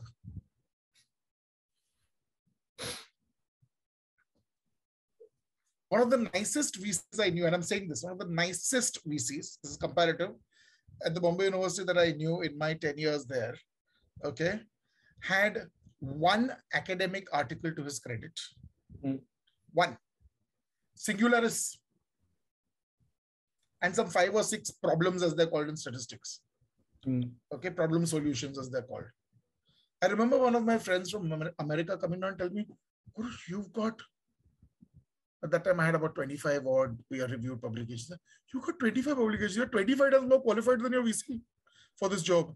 I said, no, that's not the qualification. The qualification is A, administratorial, and B, who you know politically. But yeah, that's how we make a mockery out of things. Peter, who goes to a university in India and boasts about it today abroad? Who comes from abroad to an Indian university unless they're desperate? Yeah. We have completely mothered. Deepak Malani says the word is contingency grant. Yes, that's what that term is. Thank you, Deepak, for that. So no, this is something that our system is fraught with. The reason at the India Study Center Trust, when we started a diploma, the first question we were asked with was, who's your affiliation with? And we said, nobody. Nobody. We don't think we need affiliation with anybody. We've been through the University Grants Commission requirements. There is nothing that says that you cannot start a diploma. Nothing. Diplomas and certificate courses can be started by anybody. You cannot start a degree unless you are recognized by the University Grants Commission. So we're not starting a degree. We have a diploma course in archaeology. By the way, guys, mine starts on the 22nd. I think Peter's put it up. We have a really fun time doing archaeology on Saturdays, 7 to 9 p.m. Shamelessly plugging Peter. And I do a lot of separate courses on the studying, called the studying food courses. So we do a studying food workshop. We've done 8 iterations of it, 6 of them online since the lockdown. We now have an online community of about 300 odd people who've passed out through our doors. We've done special workshops on politics and food, on diasporic food, on studying Desi Daru, all kinds of things. And we've realized that there is a world of things to study and record in India, which we are losing at a rapid pace. It's not just our archaeology or our intangible heritage. And food is an intangible heritage. The UNESCO Commission actually says so, that food is an intangible heritage. You know, there is only one qualified food historian in Bombay, and that's not me. Okay, that's Dr. Mohsina Mukaddam. She is the only historian with a PhD in food that I know of in the whole of Mumbai. Imagine that. Must introduce her to me. Yeah, sure, happily. And she retires this year from Ruya College.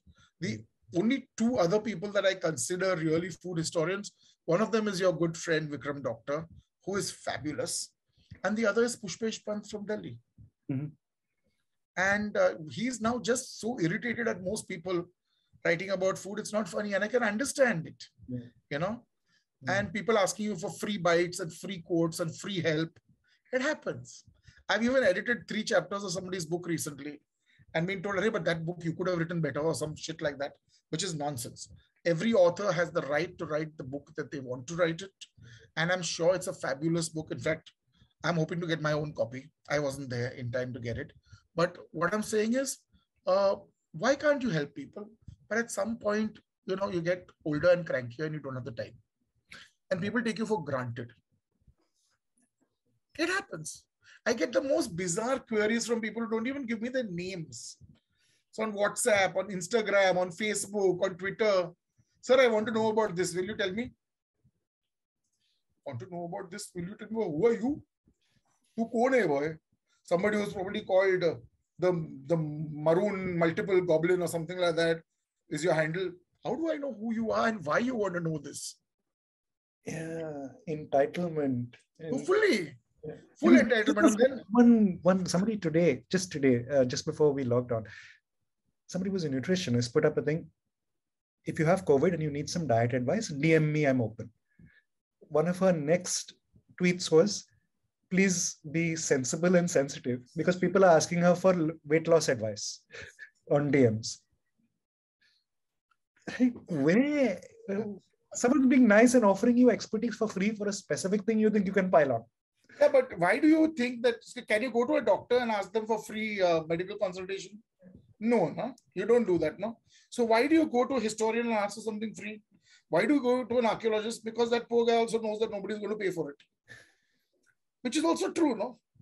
I have stopped lecturing online without being paid for it. I've told people, I don't care what you pay me, but you have to pay me on principle. And a lot of people have got damn upset about it. Oh, he's only average. He just wants money. I said, yes, I think I'm worth something. And if you want me to come and teach at your university, at your college, at your department, or even for your company, I damn well expect to be compensated for my time. No, we'll give you free publicity. You don't need your publicity. Exposure. Exposure. Is the other word, exposure. Yeah. I mean, I've heard so much of that in my career, in my various careers. Would you like to do a collab with me? A collab? No, I don't want to do a collab with you. That's you because you're an Instagram influencer. I thankfully have like some handful of Instagram followers. I'm not an influencer. I don't even have 10,000 followers. I'm happy where I am, Peter. My followers are organic and they're real. I haven't bought a single follower in my life. Okay. And I know people who have it. It's obvious because when about 90% of your followers are from Ukraine and Estonia and Burkina Faso, and you're an expert on Indian food, then I'm really worried. Yeah, man. I'm like a friend of mine who works at the sort of intersection of, public. She's not in public relations, but she is dealing with people who work in public relations and a client. And she's telling me about, yeah, okay, so the person has promised us this for influencers and I'm like, the budgets for that.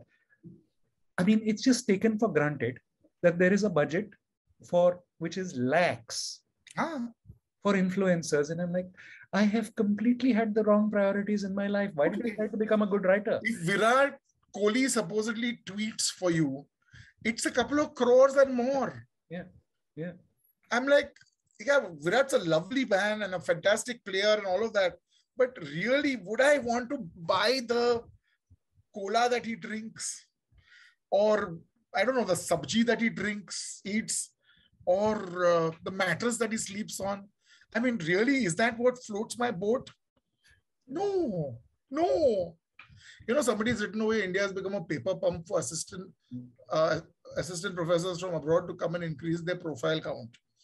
I'll tell you what, I work with one associate professor from Yale NUS, which is the National University of Singapore's Yale campus. He almost begged me not to include his name in the article, saying I didn't do much. I said, if it hadn't been your idea, I wouldn't have been doing this. So he's one of 7 authors. Okay? Yeah. Because all my team who works with me in the field are my authors. Tough.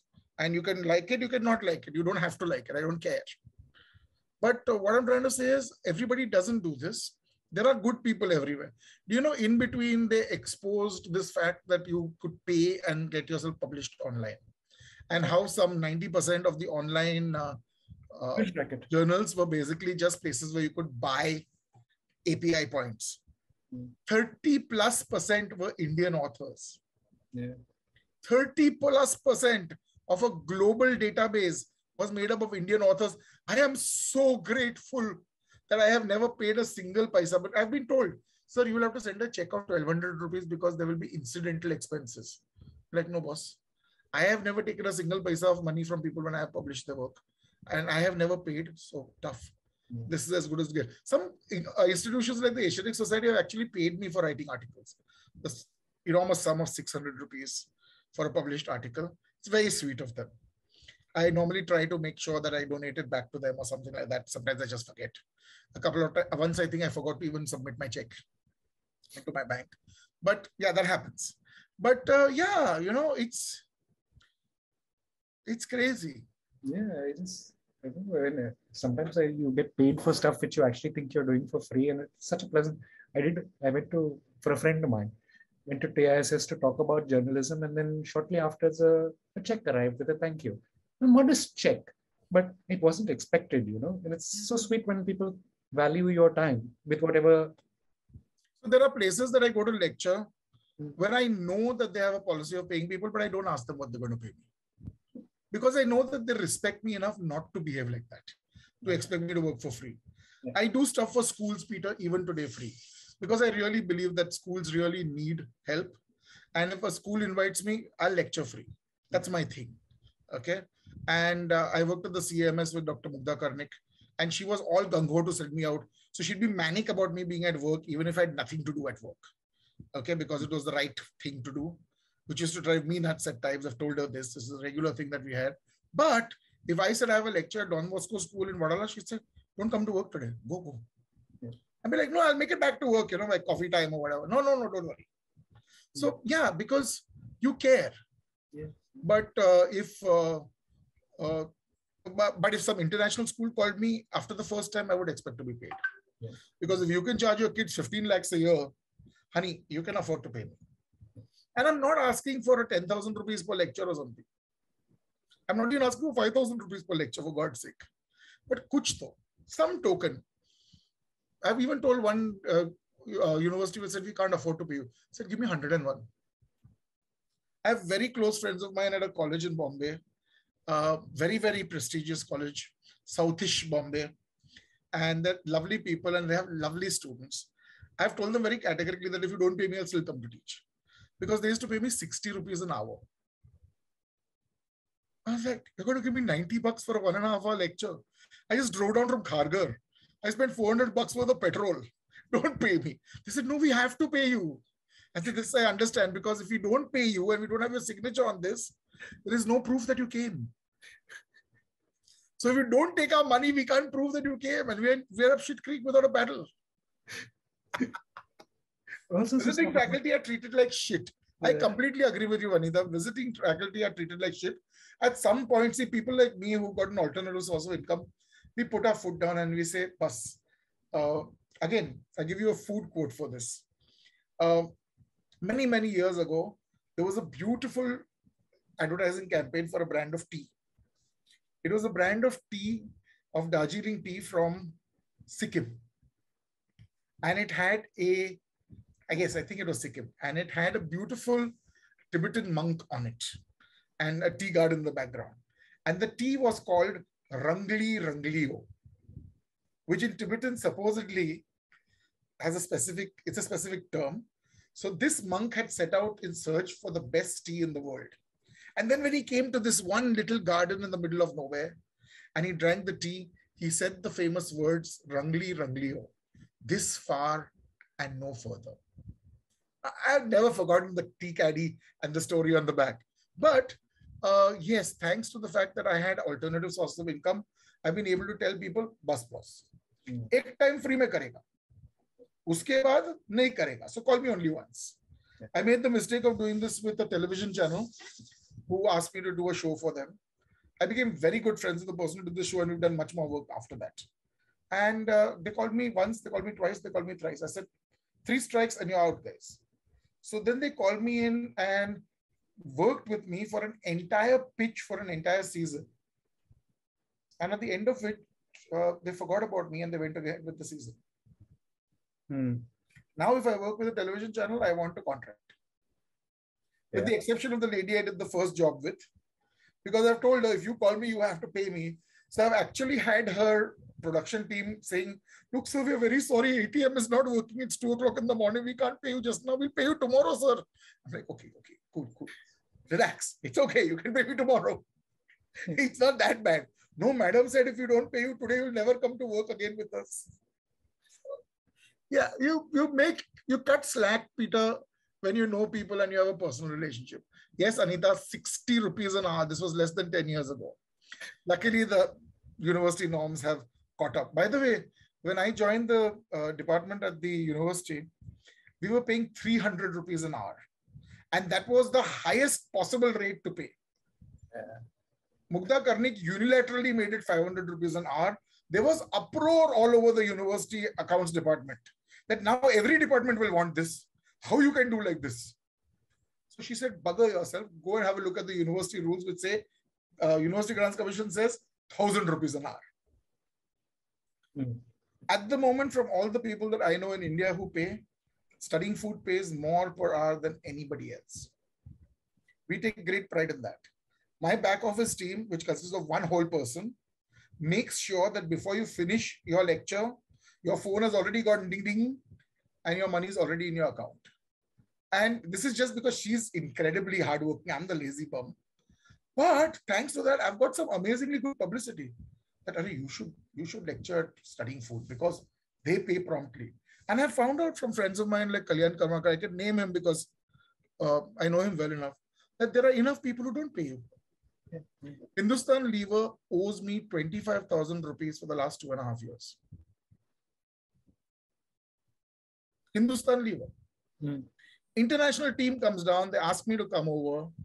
I quote what I thought was an incredibly reasonable price. They immediately agree. They send down a vehicle for me. It's pouring rain. Trains are being cancelled in Bombay. I insist on going because I've made a commitment. Go there, do the presentation, finish the presentation. Everybody's thrilled to bits. They're very happy. I leave. And I wait and wait and wait. And I have 500 emails with their department. And I finally gave up. So I'll never work with Hindustan Lever or Unilever again. Yeah. It's like that. And no, Pratibha, I don't want a memento if I'm doing a freebie because that's just going to be things that I have to carry back home. And that memento thing, no, we are going to give you a memento. I normally throw it away. Yeah. Okay.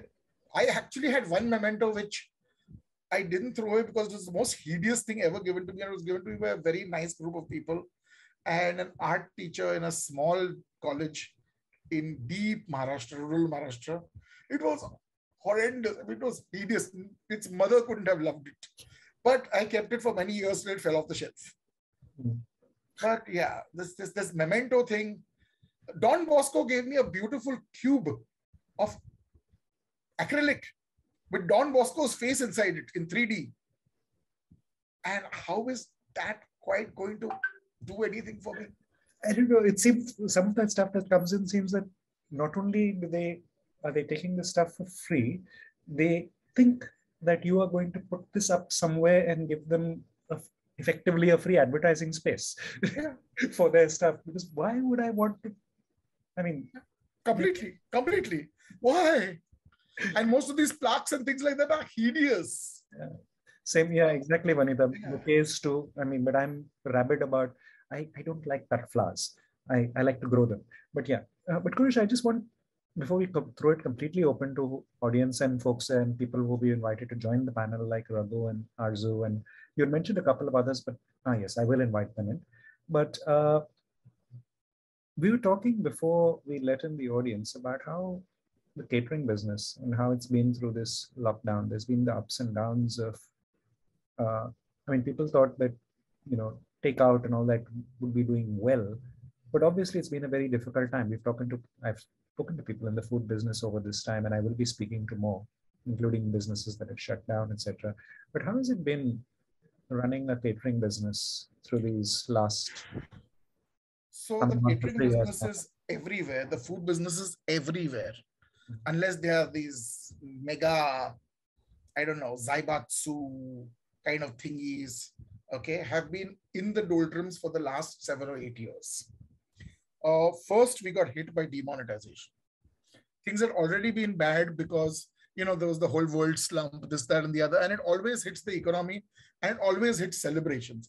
But that was stuff that you could, those were punches that you could roll with. Then demonetization happened, and everybody said it's such a good thing that it happened.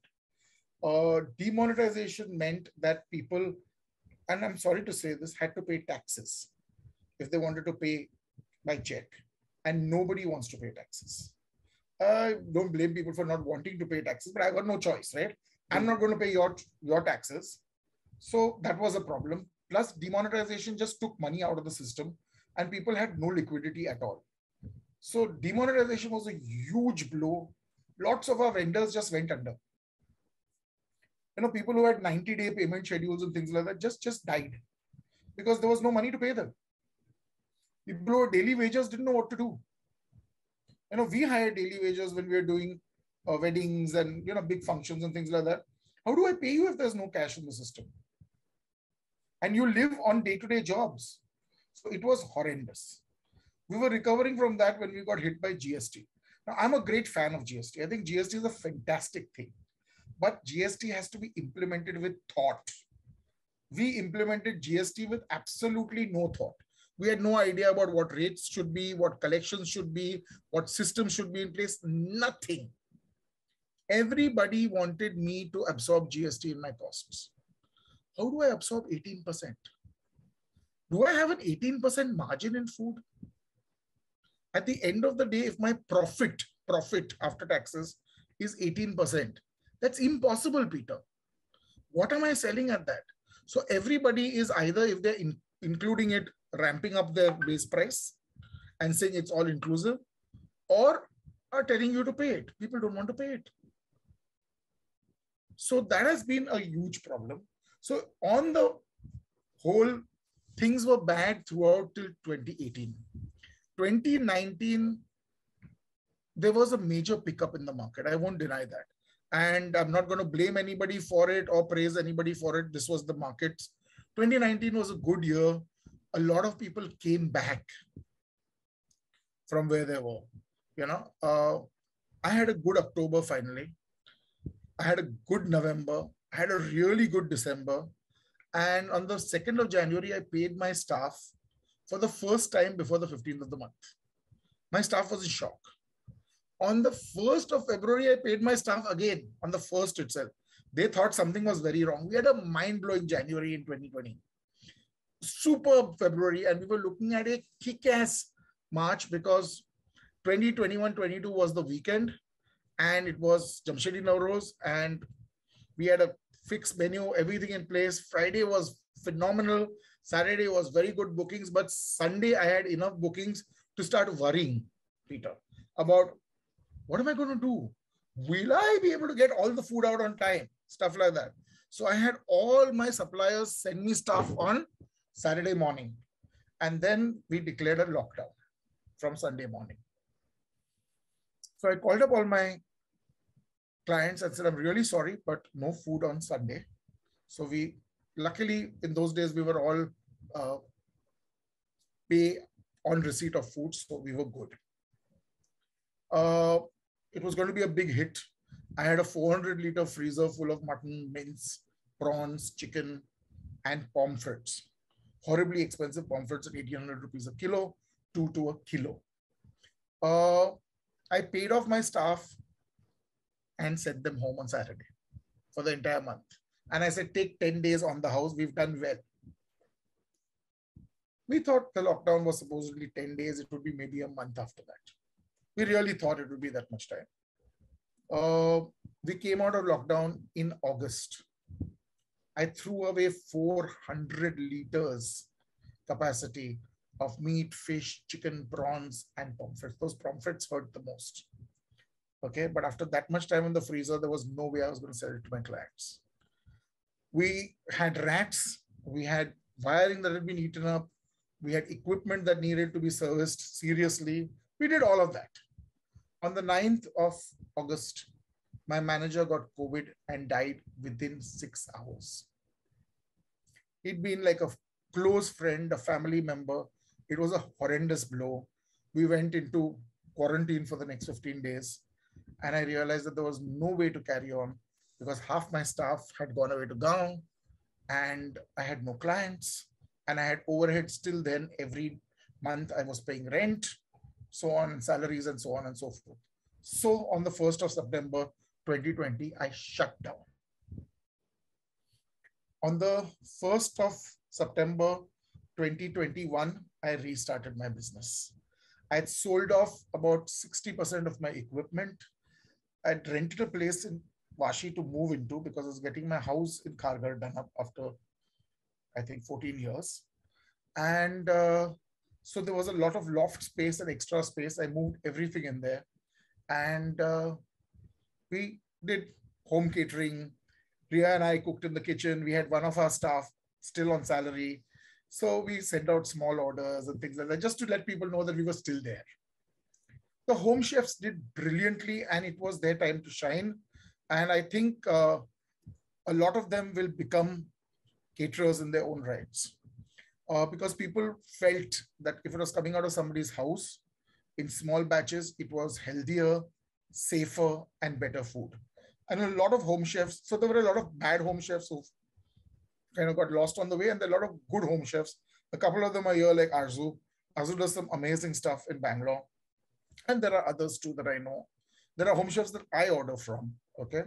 My mom was technically a home chef till she became a caterer. So I keep saying she was ahead of the trend in that. And we started business again. And it was a very heavy heart that we started business again. But October, November, and December have not been bad. October, November were actually rather good. December was slow. January, we really don't know how it's going to be. So far, we've got our fingers crossed.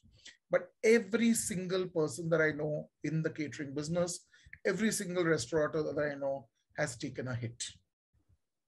Everybody has cut wages because there is no choice.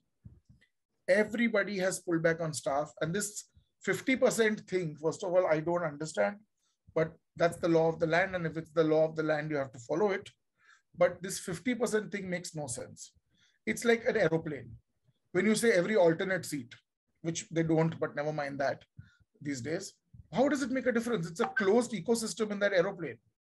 How is, 1 person per row or 3 persons per row actually really going to increase the load of the virus?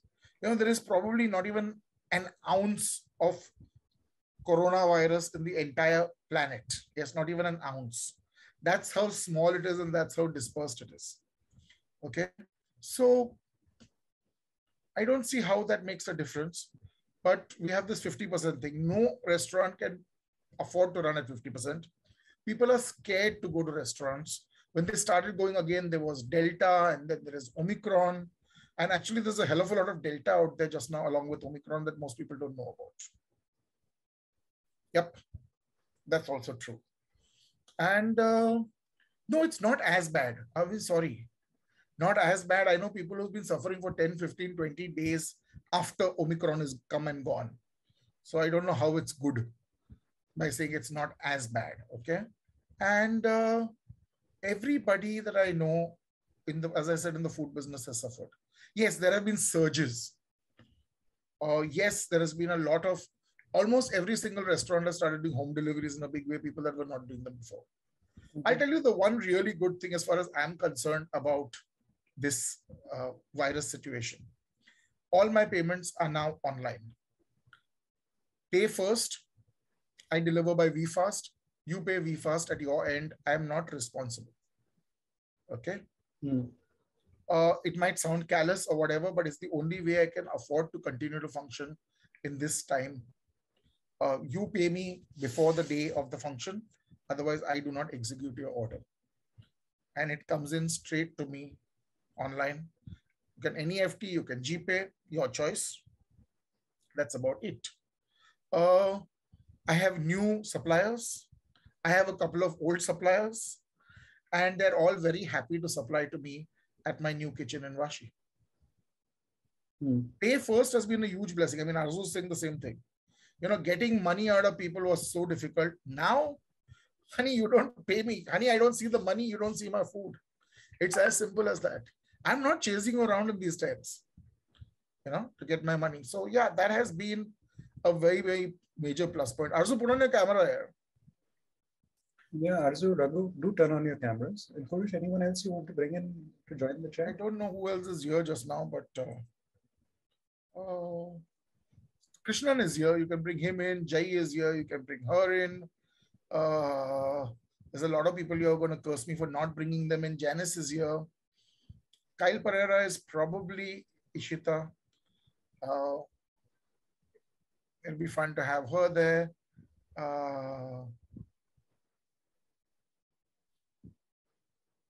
Who else is there that I can see? Krishnan, you said, right? Yeah. Okay. Vanita is here. Inviting the people who Kurush has named to join in on the conversation. So Vanita Vishwanath is also here. All right. You can call her in also. Ooh, Kyle Pereira is Ishita and Kyle Pereira. You can call them both in. So I'm dying for Omicron to get better and release us, because Kyle, I am told, is going to invite me home to eat some absolutely kick-ass East Indian food. So I'm putting it on the record out here in front of everybody. Kyle also repairs, maintains beautiful old vintage motorcycles. So that's why Kyle is a very important person to know. So yeah, let's put it on to gallery view here. Why speaker view? Yes, I've just done that. Hang on. So Arzu is here. She's moved from Pune to Bangalore and does these amazing pork pop-ups and chicken pop-ups and things like that. Raghu is here. He's living in a cave in Hyderabad, from what I know. And we have to rework Pasi food with him. And poor man's been deprived of good Pasi food in Hyderabad. Have I got everyone, Kurush? Yep, I think you got everyone. Why can we not see Kyle and Pereira, Ishita? I was going to say Kyle and Pereira. Jai has refused the panel. It's just that Ishita's got a dry cough. Hi, guys. And she's listening, though. And you're more than welcome for more than Eastern food. There's keema as well. So that's good drink as well. He's rubbing it into us. Keema and good drinks he's having. Which of you are in Bombay and who I can pile on to? Bombay region. We are in Bombay. Okay. Oh, don't listen to Peter. I was in bloody Navi Mumbai all this time. I didn't see hide nor hair of him. He's like Raghu. He's moved into a cave and he's not coming off. Yeah. I have been venturing out. It was just, again, the last... Oh, yeah. I heard you went to the hall yesterday for the first time. Good to hear that. Raghu, good to hear that. Nay, guys. Where did you go? I have been getting out of the house. With the mask on, I've been socializing with the mask on. I just don't eat or drink outside. But since the last 1 week, again, I've been... No, but seeing people without a mask on is so odd, you know, to many people. I mean, I've had people on Zoom who've told me, you know, I feel damn worried about people without mask on Zoom. And I'm like, you're on Zoom. This is not that kind of virus. Yeah. I mean, you don't just step out here. I'm just looking at, even in this phase, when we know that the damn thing is spreading like a rumor. And I went out just to get milk which is like 2 minutes from my house, literally. And I may have passed 12 people, out of which 4 were not wearing masks. There is a snack bar kind of thing there, which is very popular with young people, which is there's the, sort of the falafel kind of stuff. And there's a horde of people all there, half of them unmasked. And But you can't eat with a mask, Peter. No. I mean, they're hanging out. Okay. They're just being cool. Yeah, they're just like there, they're just being young people, which I have no objection to. But they're being young people without masks, which... When you're young, you believe you're immortal. Yeah. But yeah, so folks, all of those in the audience as well, please do use Q&A. If any of you want to ask your questions on audio, let me know and I will turn on audio for you. And those of you who have joined the panel at Kurush's invitation, the table is... I'm going to shut up for a bit and I want you all guys to talk. Yeah, the model is we're hanging out. We were at a restaurant table. We saw you guys and we said, come join us, right? So please feel free to bring in, broadly keep it somewhat connected to food. But aside from that, it's open. I have no questions. I was just thinking, so I've attended Kurush's studying food workshop and diasporic workshop. So, I keep hearing all his lives. So today he's touched on another really, how do I say it, topic close to heart on academic, other than all this food knowledge I've heard of across the pandemic. I think he touched a raw nerve on PhD and visiting faculty and academic. So yeah, always a pleasure to hear you. So no question really. I mean, yeah, but go for it. Go for it. Get that bile out. Yeah. Spew that vitriol. I know. I'm just telling. I think visiting faculty is another way of saving money for all these really famous colleges with huge trusts. Huge money in trusts. And you said 60 rupees an hour. So it's been from 350, 300 to an hour. And I've had actual colleges, and I don't want to name call them or, no such thing. But they've also counted the hours and they said it's a free Zoom call which you're using. So 40 and 40 is 80 minutes. So we can't pay you for 90 minutes, I'm like, what? So they actually have sent that as a very formal, and I was like, okay. So we know it's a 90-minute lecture, and the Zoom call is mine and the internet is mine. Okay. So it's not like the college reimburses, but well, that's the story for another day. And then I also did an Excel sheet and said, even in that 80 minutes, you paid me 300 rupees less. Then I think they were sheepish enough because I'm like, dude, I'm going to collect it from you and give it to charity. I mean, no way in hell. Another famous college, I have followed up with them since the lockdown. And they said you have to come to college to pick up your check. April 2020. So I said the chief minister has just told people not to travel and, lockdown and all. Okay. Then they said the accounts person has ran away with after deleting accounts, whatever it means. Again, famous college in South Bombay. Kurush Dalal might have mentioned that college name today, but I'm not saying more. Right. I followed up with PPT saying these are the lectures I've taken, blah, blah, blah. I think 1 year later, they said finally the money is ready, but we don't do any FT. It's a check again. We don't do courier either. So if you want, you're not essential staff. You're not allowed in the train, so to say, but come. Of course, then I sent to VFast and I'm like, I'm collecting the money from you for sure. So yeah. So anyway, pointing alert over to more food related topics. There's a question here from Vikas T, who asks, what do you believe will be the future of street food in the post-pandemic world? Today, street food runs mainly on volumes with thin margins. PPE is not really affordable to many vendors. And do we see businesses go away and a move to more structured food service and fewer street vendors?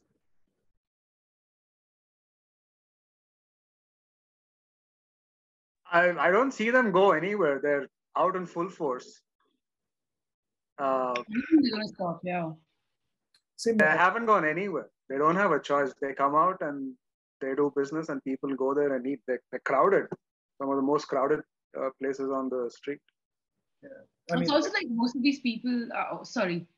Yeah, anecdotally, from what I can see in my small corner of the world, which is the only place I've been for the last almost 3 years, the street food guys are still there. They are working. They've stayed open as long as they're permitted to stay. And it's the restaurants that were closed at various points in time. But a lot of the street food guys were, as Arzu said and Raghu said, they have to. What's the choice? They don't have cushions. Also less overheads. See, me and my 2 cousins and their sons from Gaon are running this business. And we all live in one room. And we are a happy family whether we like it or not. And we'll all live on vada pav if we have to, that we cook for selling, and whatever's left over we eat. So yeah, there are fewer overheads. They're not going anywhere as far as I'm concerned. But some of them have been hurt very badly. Some families have taken solid hits when the main food provider has suddenly died. The money provider of the family has died of COVID. So those deaths, those guys are shut, whether you like it or not. But there are lots of desperate people out on the street, guys. I don't know if you know this, but I know a 5-star chef who's got quite famous because he's doing biryani on the streets of North Bombay. He has a hadgadi and he brings 2 days of biryani from his house because he'd spent all his money because he was earning very well and had a very good trajectory.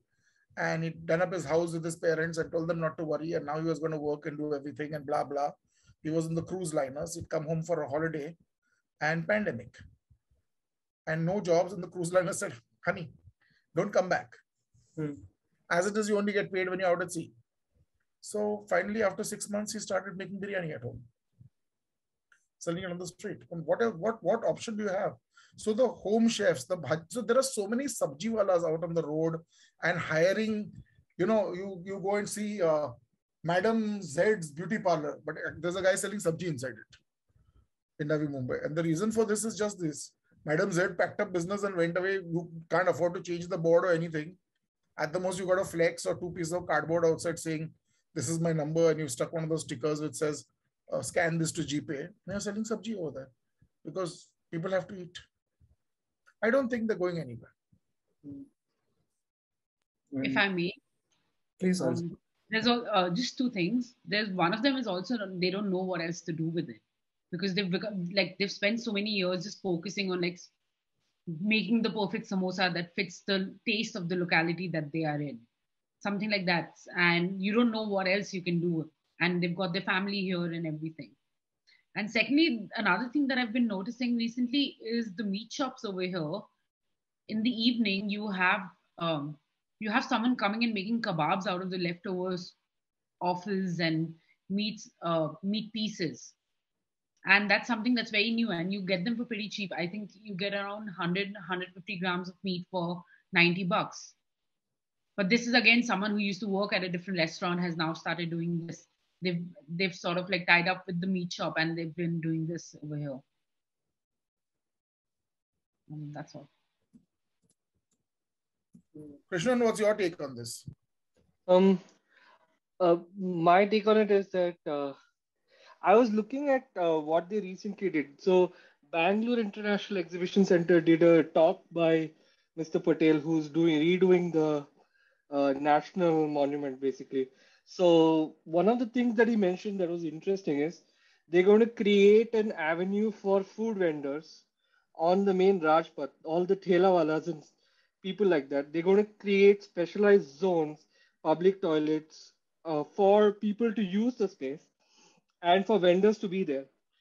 And my take is that that the people who it is intended for will never be able to rent it. But what will happen is all the chefs who are coming out of, all the chefs who came out of the Mughal cuisine darbar came to and opened these small shops all over the place and started selling stuff that they used to make they were experts in making naan and only naan. And they went and created shops to make naan when they came out. So people in all these mega star shaped factories are going to come out of those places and do they're experts in biryani, and then they'll start selling biryani.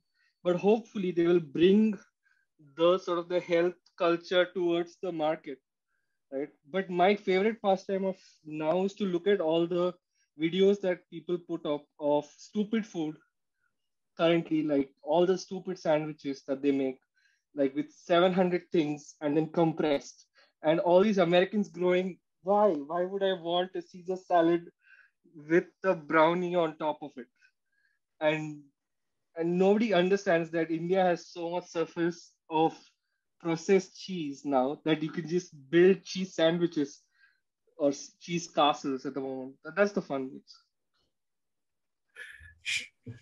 Don't tell people about the surplus cheese. There's a question here from Susmita, a friend of mine. Yeah, so we have some odd surpluses in places and we can't get them to the places that want to eat them. So yes.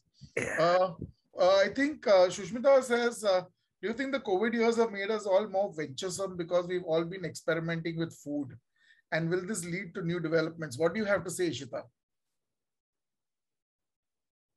I think Ishita has a cough, Kyle said. Yeah. So she's got a dry cough, but I'm going to ask her for a feed or retort to that, and I'll get back to you. All right. But anyone else want to chip in on that? Do you think that this will lead to new developments? Are we being more venturesome on food? Anyone want to step in on that? Please, somebody. Arzu? You don't get to travel much, and like now, because everything's become so visual, you're constantly like connected to the world, and you're constantly looking at food that you can't make at home. So when you find someone who's actually making that attempt and is able to send it to you to your house, you're actually like, oh, you know what, maybe I do want to try this. And then that's pushing people to try it on their own as well, to like sort of figure out like, okay, what do I do? I mean, you have weekends now, you're not going out, and you were not going out at that point, like especially during the lockdown. So you were just at home and you're like, okay, what do you do? There's only so much of Netflix and Amazon and everything that you can watch. I mean, you run out of content after some point. That's my take. True. Vanita? I think in the short term, yeah. I mean, to a large extent, all this social media and this whole discovering of new ingredients and, regional food taking precedent and all. But I'm not really sure whether people are genuinely that much more experimentative. I think it's like I don't know, semi-temporary phase maybe. I'm not really sure that people really are going to go that gung-ho, because there is still that familiarity. You still seek familiarity. So, I mean, though we've seen, there is definitely, so I was reading this Godrej food report that they get every year, and there have been certain trends, like, for example, in-home consumption of drinks, for example, and mixers have increased, and, they've pointed out to some trends, along with, of course, the banana breads and the dalgona coffees and all of that. Sourdough, for example, suddenly there's been a bit of a revolution. You realize that has tapered off. Correct. So initial, this thing has tapered off. Correct. So I feel it's like a bit short-lived. I'm not really sure that we really are that experimentative. Honestly, not. Like the K-drama culture now, I know like suddenly a lot of us are ordering Korean food, and they discovered it. And, there has been a bit of ordering from Korean restaurants. But is that genuinely a thing? I have my reservations on that. Okay, so can I jump in with something? Yeah, Please. Sorry. So on the bread thing, this is a funny thing that has happened here in the UK. I'm in Birmingham. So when Kurush said Birmingham, I hope it's this and not Birmingham, Alabama. But what's happened is now in the supermarkets, you're getting bread cultures where all you do is you poke a hole, pour some water, let it sit overnight, and the next day morning you put it in your sort of oven and you get bread. So the industry is already responding here because there was a flour shortage, and now they are doing pre-baked tins. So they're giving you away tins. You just poke a hole and put it in. The other thing that's happened is there's a coconut water revolution happening here. So now you're getting full coconuts, all with the insides and stuff, with just put a hole in the top, and they give you a straw. So they give you a bamboo pick to put a hole in the top, and they give you a straw so you can drink it. And they pre-cut the coconut so that you only have to hit it with a hammer, and it'll become two, and you can eat the stuff inside as well. So It's happening here. I see it happening quickly. The other thing I have is in India, we have stuck. I find it difficult that in cities that people are still sticking to cooking. When people places like Singapore, Hong Kong, places like high density cities like Shanghai have given up cooking. They just have a unit for heating up food, and the whole sort of like refryer thing that came out of China, the air fryer thing that came out of China, is sort of evidence to that. Is that they only use air fryers because they can't have full ovens, and they just use it to heat up stuff and make fries quickly at home. But there, most of them eat outside, and because they eat outside, the food on the street is cheap, it's clean mostly, and a lot of people just buy food and go home. So I'm sort of like thinking that places like Bangalore, when I go back, I still see people cooking, and I'm like, you shouldn't be. You should be eating on the street. Like I had a Czech grandmother who's lived in Prague all her life, told him if you live in a city, you should not be cooking at home. You should go eat food, go to the park, read a book, go spend some time at a pub, and then come home and sleep. If you're staying at home for more than half a day, then you probably need to buy a house outside the city. The city is not for you anymore. And that sort of like clicks up, rings the bell somewhere. So, what you're saying is not wrong.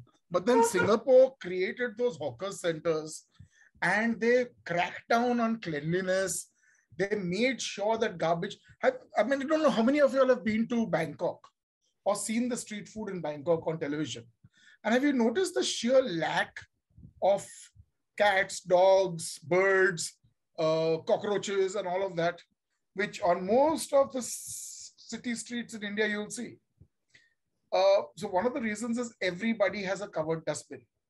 Dustbins are emptied with manic consistency throughout the day. Manically, you have conservancy workers who keep coming and picking it up. You have to keep your place clean. There are no two ways about it, okay?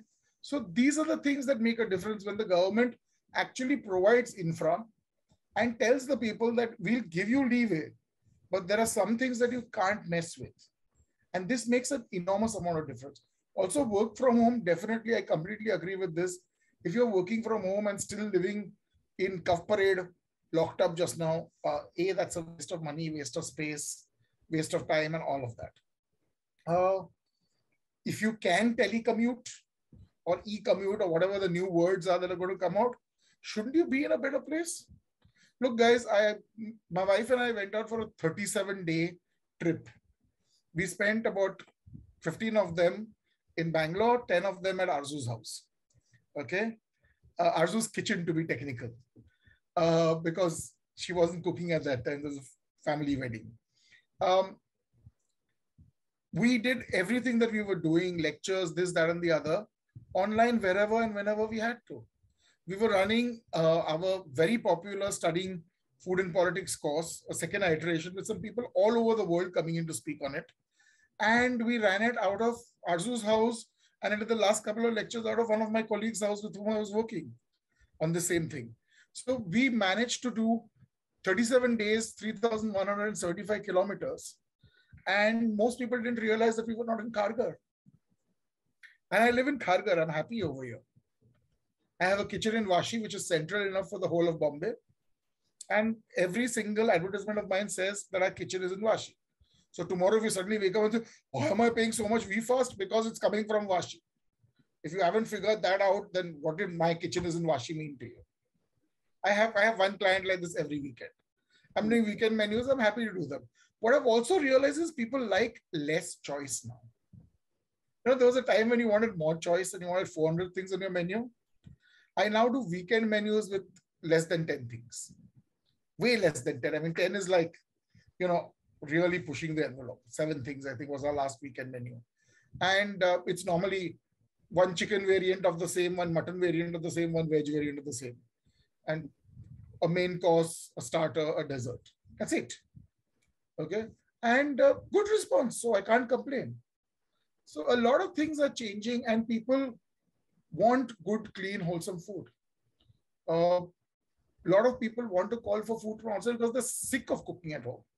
This lockdown has not been a very happy space for people cooking. Everybody's been forced to cook.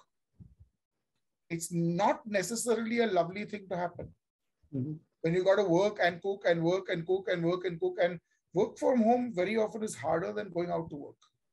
I know people who are begging their companies to take them back to work because they live in one room or a one-room kitchen or a one-bedroom hall kitchen with 5 other people, and work from home is not happening. I don't know if Vanita's faced this, but 2 of my friends were overseeing an exam, invigilating one online, and you have to keep your camera on for exam. And they realized this girl was sitting in a toilet and doing her exam on a mobile phone. Okay, so they were like really worried about the kid. So after that, they said, maybe we'll do an intervention and call her up. And they did. And said, look, kid, is everything okay? You were locked up inside a loo for 2 hours, doing your exams. And she said, ma'am, I live in a one-room house with an attached toilet bathroom. There are 6 of us in the house. I had to beg everybody to make sure that nobody used the toilet for 2 hours so that I could do my exams. It's the only quiet place that I have. We don't realize how many of us are privileged to work from home. And then we are still paying through our noses to pay rent in upscale, upmarket, Tony neighborhoods. I don't see the logic. Specifically, this whole thing about online studies. I know a lot of people who are teachers, and number of people who work in the Teach for India ecosystem, and a whole lot there. The Teach for India works with schools in the lower economic, spectrum, and the same thing there. The number of kids who are getting left out of the education system, because I think about it and I say, hey, what's wrong with online? But you don't realize the kind of difficulty it is for the kind of kids that Kurush was talking about, who have even less. There's that one device in the house, a phone usually, which the father will be most likely to be using, right? And takes away, and maybe there is another one at home. A girl child is very unlikely to be getting that phone, for instance, for anything, and drops out. That entire set of stuff, that scenario there as well. So many children all over the country being left out of the education system. But and the other thing that Kurush was talking about, which is cook and work. In the recipe group that I run on Facebook, one of the things that I learned is that I thought in this time of lockdown that it would be finally seeing a lot more men cooking or learning to cook. Bollocks. Okay, the woman who was also working was still expected to do 3 meals of fresh food every day. Like refrigeration has not been invented in large parts of India. Refrigeration is only for keeping your cold water or maybe your ice cream. But God forbid you should eat the same thing for lunch and dinner. Fresh food, 3 meals a day. People with dietary preferences or dietary restrictions, right? You have to make different things. Father-in-law who will, if he does not get rice for lunch and chapati for dinner, is going to make a very, very sour face about the entire thing, all of that. So lockdown, getting more people to cook, same people carrying more burden as far as I could see, barring a lot of people like me who had no choice because I live alone. I had no one I could lean on and I had to learn to cook, right? And a very few people that I could see who had never cooked before and were starting to cook now, mostly in the same kind of boat as I was, necessity. Very few people were cooking for their families when they hadn't cooked before. There's always the men who enjoyed cooking. They are basically pedestalized because men cook. Ooh, superhuman, Sorry, I just went off on a rant. No, but I understand what you're saying. I was just highlighting that like the gender disparities actually became a lot more obvious during this time in terms of everything, especially during food, because not only do you have to make 3 meals, there also everyone in the house has different meal timings, because someone will have a meeting, someone will have a class, you have to adjust to all of that. And somehow as our society is, all the role all the management tends to fall on women, and on top of that, they have to do all the work, because if they don't do the work, that means that's a lesser income coming into the house, and at this point, you don't know how bad it can get. Oh, and gender disparity also in terms of the amount, the stats show that, cases of domestic violence have risen so much, unfortunately, in the lockdown, and there's this organization, I've met that lady, she does Red Dot Foundation or something. And she said that they, in fact, did something where, you could just put in a photo of you with a bindi and like even send the photo, because you're cooped in the same house. You can't even just go to your neighbors or your mothers or your sisters for asking help. And she was actually telling that, in her society, I mean, very sad, but she heard some noise of somebody probably, beating up. The chairman just went and knocked the bell and, to stop. So, yeah, I mean, lockdown has not been easy for, I don't know. Mental health is again another area, which I think we're all going to be having a lot of trauma after this thing, whenever, if ever this thing gets over. Not just mental health, but one of my little things that I've been thinking about, which is, this is, your mental health professional has two things that your friend doesn't, which is an education that is focused on mental health and you've learned about it, and objectivity, right, which your friends can't give you. And this has been a situation where whatever is causing that trauma, which is the world that we live in now, is everybody was in that same boat. Your mental health professional was also locked down, was also being deprived of human company, was of socialization and so on. But, just staying with the entire lockdown and food thing, one of the things for me was, in the recipe group again, was the amount of recipes that were coming in, which were food being repurposed. The thing that you made for lunch and you make it some other way for dinner. And I was like, why are you doing this? It is so, you're just putting more oil and frying it, all of that. Because I'm looking at it from my point of privilege, plus the fact that I am like, I will cook once and I will put it in the refrigerator and I will eat the same thing for 3 days. Because, I can't be asked to cook for every little meal. And then someone just said, listen, Baba, you have to understand that if I don't have a fresh meal up there, something that looks different from what I did in the previous meal, no one's going to eat it. That's why this entire very ingenious set of things which are repurposing things that were cooked before in a different way. But there's very often little choice because people won't eat the same thing. So exactly. Okay, one of the things that Ria and I discovered during lockdown, rather, I convinced Ria to buy finally, was the electric cooker, the crock pot. Okay. And she was kind of against it, one more device, one more piece of junk. And we realized it's one of the best things we bought. One pot, everything that you want to do in a pressure cooker, you can do in it. It grills, braises, roasts, bakes, blah, blah, blah, blah, blah. And you can have the fan on while you're doing it. In Bombay, that's a huge, huge thing. And you can put it to cook and it'll cook and keep warm, cook when you want it to, cook slow, cook fast, all of those things. And we'd very often make one pot of khichdi, eat it for lunch, eat it for dinner, reheat it in the night, put away the leftovers in the fridge, bung the internal thing back inside, put half a cup of water and heat it up for lunch the next day, because we were sick of cooking. And there was just two of us. Now imagine if Pappu ke papa doesn't like idli, but Pappu wants idli for breakfast, and then Pappu's dadi can't eat idli because she's got diabetes. And the woman in the house is just slaving and slaving and slaving her ass off. So it really hasn't helped. And she's got to go to work. Look, years ago, I had a colleague of mine. I mean, she's still technically a colleague of mine. And she lived in Borivali. She worked in Churni Road. So she commuted every day by train.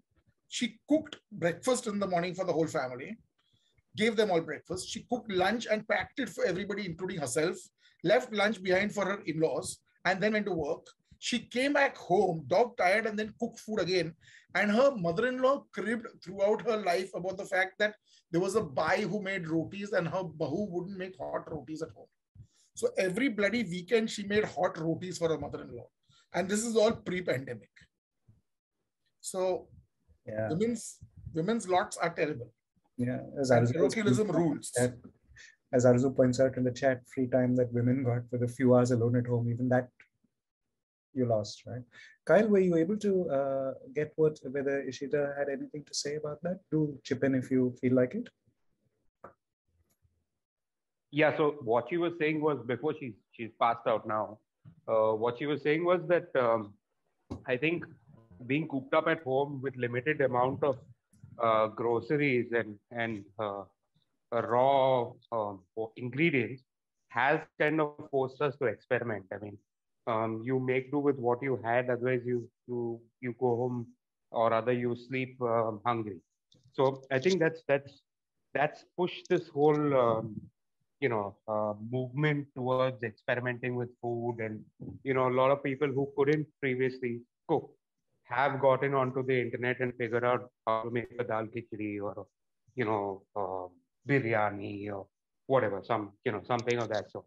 So I think it's imperative that we all learn to share the chores of the house and all of that. But it also goes to show how much labor and time and effort goes into feeding a family, right?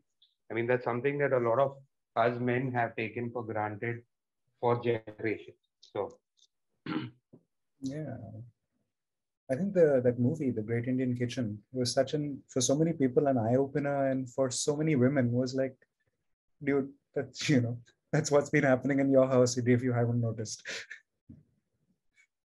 See, but I'm sorry, but I also think this is a very apologetic, that movie, in the sense that we all knew this was going on. Did we really need somebody to make a movie to tell us this truth?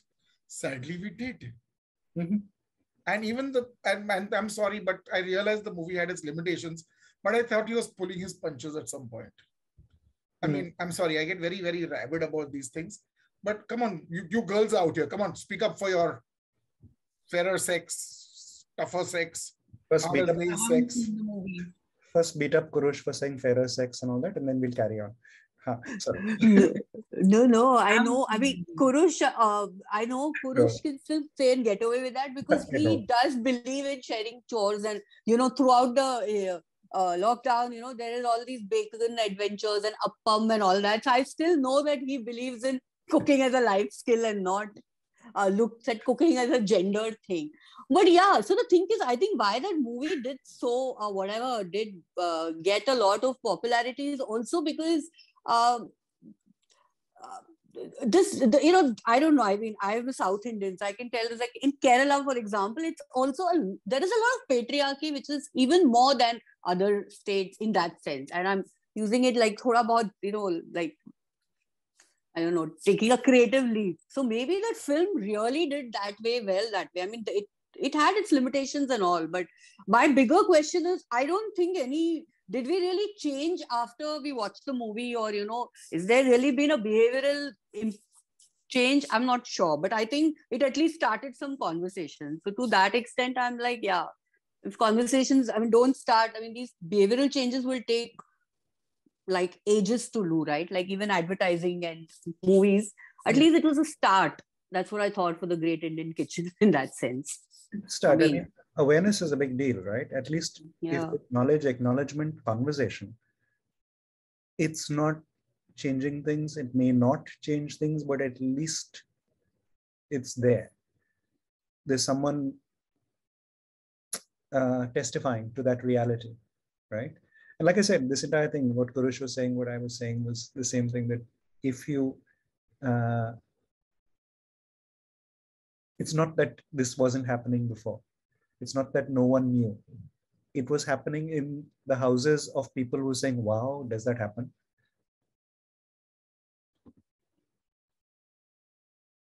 Kurush would also like to say that Riya cooks more than Kurush in the house. For the record. Kurush can cook. Kurush is a lazy bum and it's got nothing to do with gender. He's just lazy. And Kurush makes coffee and breakfast. Riya usually puts lunch or dinner together and we kind of sandwich one meal on most days, if we can. She cooks more than I do, way more than I do. If there's no work at work, I drag one of the staff down to cook. That's one of the really big plus points of having a catering business. and having staff on the phone to say, "Aaj kaam pe mat jana, ghar pe aana, khar ghar." So completely shameless about this. I'm paying the guy a wage in any case. Okay. That said, look, yes, there are gender roles. A lot of women are not going to like what I'm saying, but there are gender roles. If you're bringing up a baby at home and you are at home and you do the cooking and taking care of the house, it's not a crime. Okay. Yes, it's unpaid work and all of that if you want to look at it that way. But if there's one breadwinner in the house, that's pretty fair also.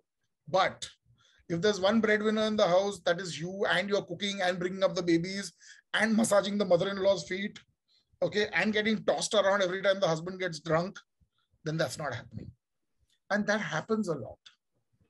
When I was telling Peter about Parvati Kadam, who was my mother's left hand, right hand, and left foot, and my mother's dowry, as we called her, who was more family than family. And she used to regularly get tossed around by her much older husband when she was younger. And then in her old age, when her husband was much older than her, and after she'd put down a couple of quarters of Dr. Brandy after a 1,400-person catering thing, she'd go home and beat the shit out of her husband. And when her husband came home to complain, my mother chortled with glee and said, "You had that coming. I'm so glad this is happening to you." Which, yeah, nobody should get beaten up and violence is very bad and all of that. But yeah, that's the way it is. So life sucks, and sometimes payback's a bitch. Okay. And you better learn to live with it. So yeah, that's the way things are. I don't even know why women want to be equal with men. I don't understand that bit, Peter. This equality bit. I've always thought women are far tougher. No, I think try squeezing a baby out of a sphincter, a male sphincter. Forget about anything else. Okay. And yeah, I know a lot of men who cry when they have constipation. So, if women can have babies, woohoo, they're like so way tougher than men. It's not funny. The thing is about equity and opportunity, and that being the thing of having the right to aspire towards the same kind of things. I mean, I don't think anyone's arguing about the fact that technically people who are born with a certain set of chromosomes are the only ones who can bear children, right? Aside from that bit, the conversation is about equity, right? About yes. The choice and the ability to make those choices, and those choices are not available to a huge number of women. I mean, here we know Kurush. We know that where Kurush is coming from, and Kurush may make his jokes and whatnot, but we know that he pulls his weight when it comes to what's happening in the thing. But there's a whole lot of people who are completely oblivious to this. But Jai, you wanted to add something. I've enabled you to turn on your microphone. Please come on whenever you want to. Yes, hi. So I just wanted to add something in terms of things that are changing positively. I know quite a few people who worked in commercial kitchens, and there were like extremely toxic and sexist places. Over the lockdown, they realized that it was not a good place for their mental health and in general career advancement. So a lot of them have actually started their own businesses, and because of the way the lockdowns have worked, I think Toronto is probably the longest lockdown in the entire world. But how it has worked here, it has really benefited them. A lot of new, similar to WeFast, there have some companies that have cropped up, which are helping small businesses. So I think that's something that has been a positive outcome of the lockdown in terms of the women now standing up for themselves in commercial kitchens. I'm hoping that this sparks a change and we have more conversations that keep going on. Absolutely. And I completely agree with that. Shushmita is pointing out in the chat, and this is a thing that I notice a lot during the lockdown. What happens when there are two breadwinners? I mean, technically, there's another argument to be had on breadwinners, all right? Because the labor that is being done in the home is an economic contribution to the home, which is not paid for in a salary, but nevertheless is of economic value.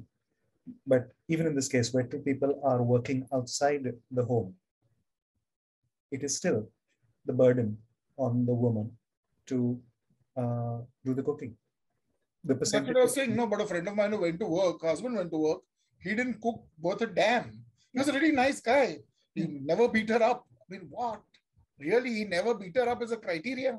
Absolutely. Yeah. Yeah, and I no, but look, I work in rural India. I regularly have women tell me, "Nai sahib, amsa malak bare." And the word for husband is malak in Marathi, okay? And that's exactly what it means. No, it's not some euphemism. And she says, no, he doesn't beat me up too often. I'm like, what do you mean by he doesn't beat me up too often? No, he very seldom beats me up. I mean, I don't care. I mean, I couldn't even think of raising a hand on my wife. Not to mention she tanned the shit out of me. But even then, I mean, that's one of the things that was nailed into me by my parents. And parents, not father. You know? You didn't do that. I mean, okay, so maybe I'm an MCP because I wouldn't raise a hand on a woman unless she was really lambing it into me.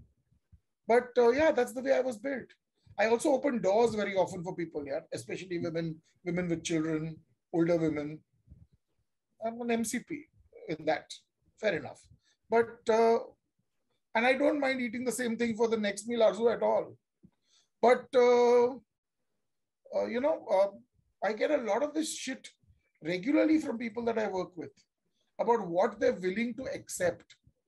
And see, when a woman is beholden to a man for everything, when she has no salary, okay, and she's been married off early, all she's been taught is how to cook, which has been, of course, torn down and reworked by her mother-in-law usually, okay, and this lady then has no choice but to suck it up, because if her husband throws her out on the road with her children, what is she going to do? Her parents won't take her back because of the stigma attached to it. There is no place for her to go. What choice does she have? I know women who live in multi-crore houses in Bombay, whose husbands have affairs that their wives know about, hate the fact, but suck it up because they're driving a Mercedes and have 3 servants and an amazing house. And when I spoke to that lady and I said, you know, this is wrong. And she says, no, not really, you know, I have a damn good life thanks to this. And I was like, I can't comprehend it, but then this is your choice. I mean, it is choice. This is also choice. You don't have to like it, but this is also choice at the end of the day. Maybe it's a choice because there is no other choice. Or maybe she feels that if she strikes out on her own, she'll make peanuts and not be able to afford a scooter. But that's her choice. So I don't know. See, I'm privileged. I'm a man. Just by being born man, I'm privileged. So I can't even really comprehend her situation. I'm sorry.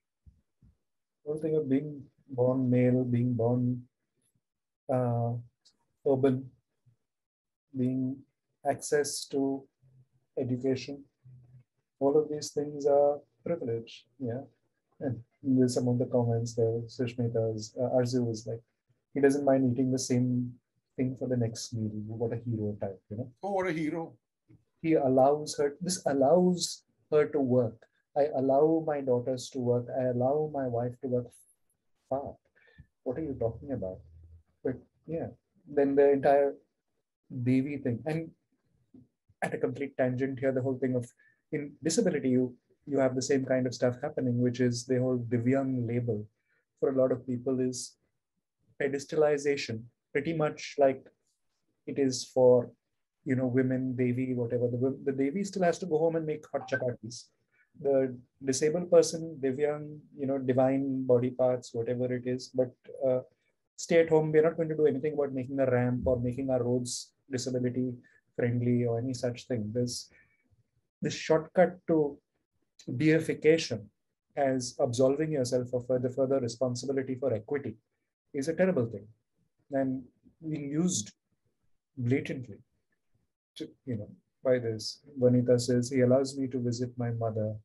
Yeah, the thing of enabling good living, the opportunity for a better life, whatever your choices are, you may make choices, but for so many people there are no choices.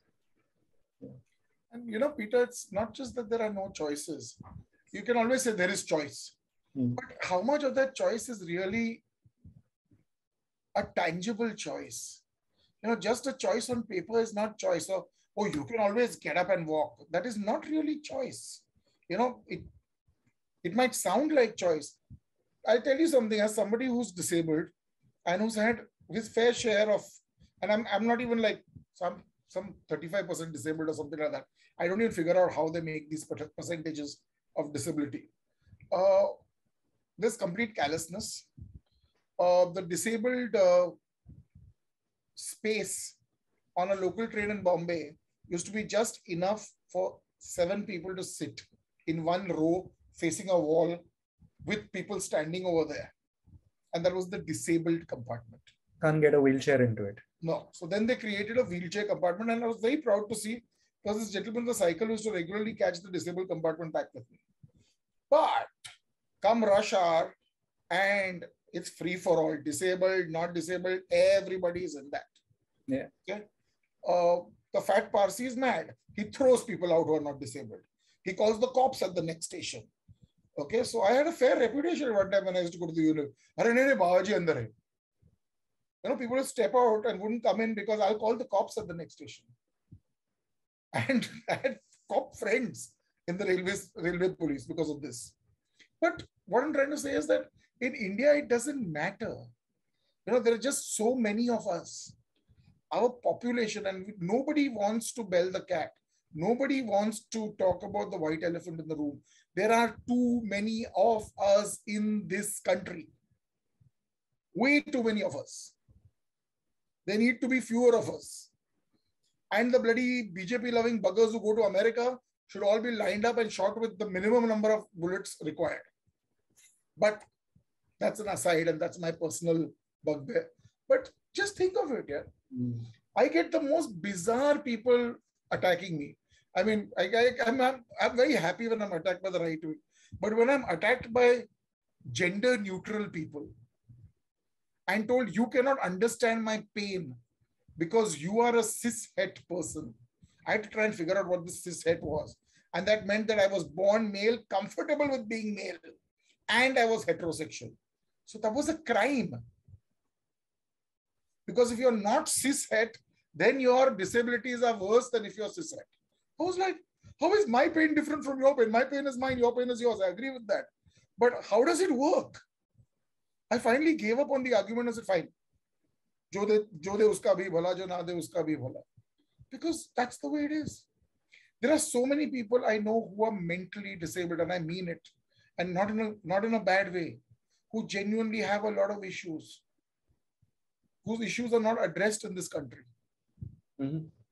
And then you have the entire woke generation where everybody has a problem, and you will see only people who are privileged who have these problems. No, I think I'm just old. Yeah, there's a lot here to unpack, and perhaps way beyond the scope of this, but the thing of privilege being different in different places for different things, right? And privilege by its very definition is something that you are not aware of. You're not aware of, like bias, right? You don't know you're biased. If you knew you're biased and you're still not doing something about it, that's a different question altogether.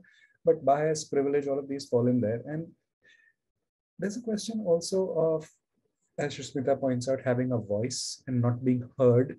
Like if you don't have a voice and you do have a voice and people listening to you is one part of it. And the being non-mainstream where the default person is not you, never you. There's no one to identify with. There is no one who you look up to. All of these things come in. And anger gets in the way here. If you're consistently silenced, if you're consistently not heard, you start screaming, right? You start being very angry because you're consistently out of the mainstream. You're consistently being pushed out of the way. And I hear you. I mean, Kurush, you and I are about the same age, so it's not a question of, the thing there of opening yourself out to the learning. And is also privilege. You know? I think social media has also made us all very, very reactive, I think, because everybody attacks everybody for everything. Like I posted a picture of having a plum cake on Christmas and somebody questioned that, are you Hindu because you are having, I'm like, dude, मैं खाने के लिए कहीं भी चली जाऊंगी. मतलब, I swear, like Amir Khan said in that Dil Chahta, I said, I really don't associate food and, I mean, whatever, it's fair complex. And I was very shocked when the first time somebody said, like, तुम हिंदू होके Christian के मतलब क्या त्योहार कैसे celebrate करते हो, and I'm like okay fine whatever dude, I want to have my so we've just become angry as individuals, I feel. Do you know how underprivileged I would be as a Parsi if I could only celebrate Parsi festivals? Yeah. I mean, aren't that many Parsi festivals? Mera kya hota? No Holi, no Diwali, no Christmas, no Eid, no biryani. Correct. That's what I'm saying. Yeah, correct. Coming from one of the small minorities as well, I mean, if I didn't get to eat people's Eid ka khana and dhansak and everything, I would be, I mean, according to what I was brought up in with the practices that my parents followed, I would get Christmas and I would get an Easter egg. If you were lucky. Yeah. But if you were like hardcore Christian, you wouldn't even get that Easter egg. Yeah, I mean, last year there was this young person who I got to know on Twitter who posted a picture of rose cookies, which is what it's known in the Christian community as. Like, it's a mold that you deep fry stuff. That led to a firefight. Because you are calling it rose cookies. You are appropriating. There was the Malu name for it, and some other thing. And yes, achapam. And I'm like, this is a girl who's proudly showing off the rose cookies she made, which are all lying on newspaper so that the oil gets absorbed. It's a simple thing. Why does that become a fight? Her Twitter name still has rose cookie in it as a sort of a memory of that. But that's the kind of, I don't get it. But yeah. I know what you mean. I get this regularly with food. Yeah. I'm also regularly told to go back to Persia. There are people who are aware that Parsis come from Persia. Okay, fine. Yeah, that's a new Persia one. Doesn't exist. I thought there was only go to Pakistan. This is hugely innovative. Not to mention, tum ehsan faramosh ho. India has given you everything. How dare you criticize Hinduism? How dare you criticize Hindutva? How dare you criticize the legally, elected representatives of the people? How dare you go back to Persia? Okay. I've also that's a rarity. I've also been shot out of a cannon in a publication with over 1 lakh subscription. So Kurush has actually been accused of being a Chechen spy, by the way. This is a new thing that is cropped up. Yeah, I mean, there was a point which I could look at my mixed ancestry and say that I inherit so many different cultures. But now the thing is that I'm going to have to sort of do some surgeries and chop myself into various pieces and send them back to the various countries that some ancestors came from. Aside from the fact that, as Kurush is, area of study shows that we're all migrants, really. Yeah. We all came from Africa. We all came from Africa. This is an interesting thing. We were talking about academia earlier, Kurush, and the whole thing of the relabeling of the ANI and the ASI, because that made it more palatable for some sets of people, the ancestral North Indians and the ancestral South Indians. So this whole thing about Aryan versus Dravidian, first of all, the linguistic terms, they've got nothing to do with race, religion, caste, or anything. If you really want to shove your oar in it, and if you do DNA studies, almost all South Indian Brahmins are from North India. Okay, in the more recent past than the rest of the South Indians. They came there with Sanskrit and realized they couldn't write it in Tamil. So they had to invent an entire script to be able to write it. I don't know why they just didn't use Devanagari. But they invented Grantha so that they could write it in a more palatable manner for people who spoke Tamil. Okay, and I can only say Tamil. I can't say the Tamiz thing because I wasn't born that way. I'm sorry. Tamil. Sorry, I can't do it. It's Tamil to me. I learned it as Tamil. I will say it as Tamil. And then I have people who now tell me that the Brahmi script is South Indian. I'm like, okay. So therefore, it should be called the Tamil script. I'm like, how does that work? Then I have an entire bunch of idiots who think of themselves as the flag bearers of the Buddhist past of India and who say that this is wrong. Brahmi is an imposition by the North Indian upper caste. We should call it Dhammalipi because that's what Ashoka calls his writings. He calls his writings, not his script. But yeah, so I have all kinds of people who get their knickers in a knot for the most bizarre things on a regular basis. I have now become this very, oh, let that water pass over me, let that flow, let it flow type of thing. No, you want to be an idiot, you want to be an idiot. I mean, I can't stop you. It's in the Constitution. You can anally violate yourself if you want. It's constitutionally guaranteed. I look at this entire thing, it's very fashionable to, and easy and understandable to say that social media hell violent in verbal violence all the time, whatever it is. But I do also find that it is very much like a lot of, there are things that make it different, but the other kinds of social interaction that we have, which is a function of what you put in. I'm low profile. I'm not one famous ID, right? But I do know some famous people here and there who will occasionally retweet my stuff and it will go out into a larger audience and that kind of thing. But 95% of my Twitter interaction, I'm not very good on Instagram, and Facebook is a walled garden in some ways. So Twitter it is. And on Twitter, anytime that I've said I need help or pointed to someone who needs help, it comes. Okay. I will go out there with my silly jokes and puns and have fun, and I get very little hate. Yes, caveats. Male. If you're a woman, even if you're doing the same kind of thing there, you're going to get people hitting you on your DMs and whatnot if your DMs are open. But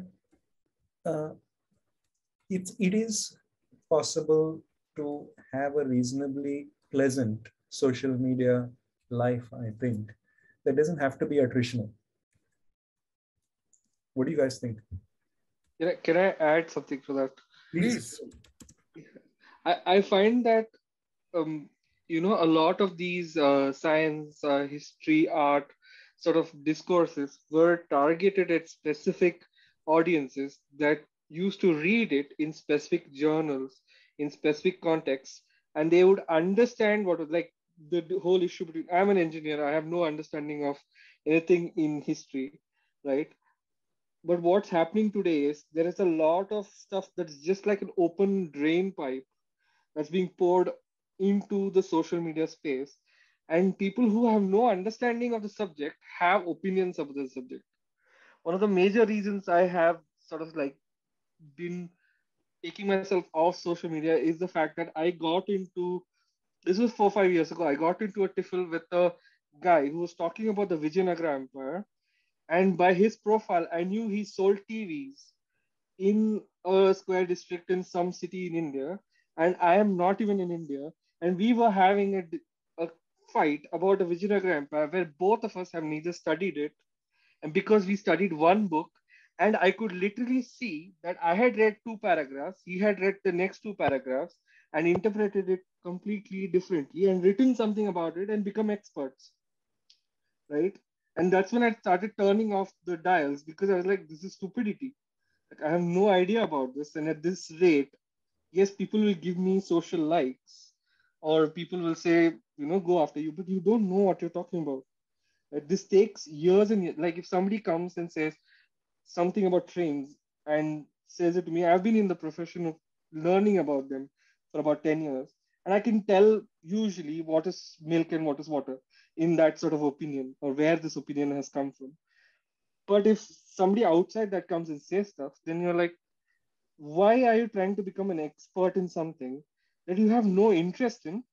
Because if you had interest in it, you would have studied it. You have nothing, you want to be just sitting in an armchair and to tell your personal society that you're well learned. But beyond that, there's no such thing. So social media has become this sort of like a tube or a channel where everybody can put opinions and everybody can react, but nobody in general is talking to the experts. Like people will talk about climate change, but very few people will read the stuff on climate change written by genuine people who are talking about it. And I have a feeling it's now coming through into academic circles as well, especially in the UK. It's coming into our sort of like academic schools where we are now being asked very weird questions. And I don't know if you listened to Amit Verma's recent podcast, and he mentioned, his guest, Anupama Garima mentioned that academia itself is changing, that you can no longer be a scholar in academia anymore. You have to be an academic. And that is this entire social media feedback loop coming into academia itself. So that's my sort of 2 cents about this. Maybe I'm just too old to agree with that. But I'll tell you something about this, Krishnan. And as an academic, I'll say this. See, there are 3-4 ways to approach this.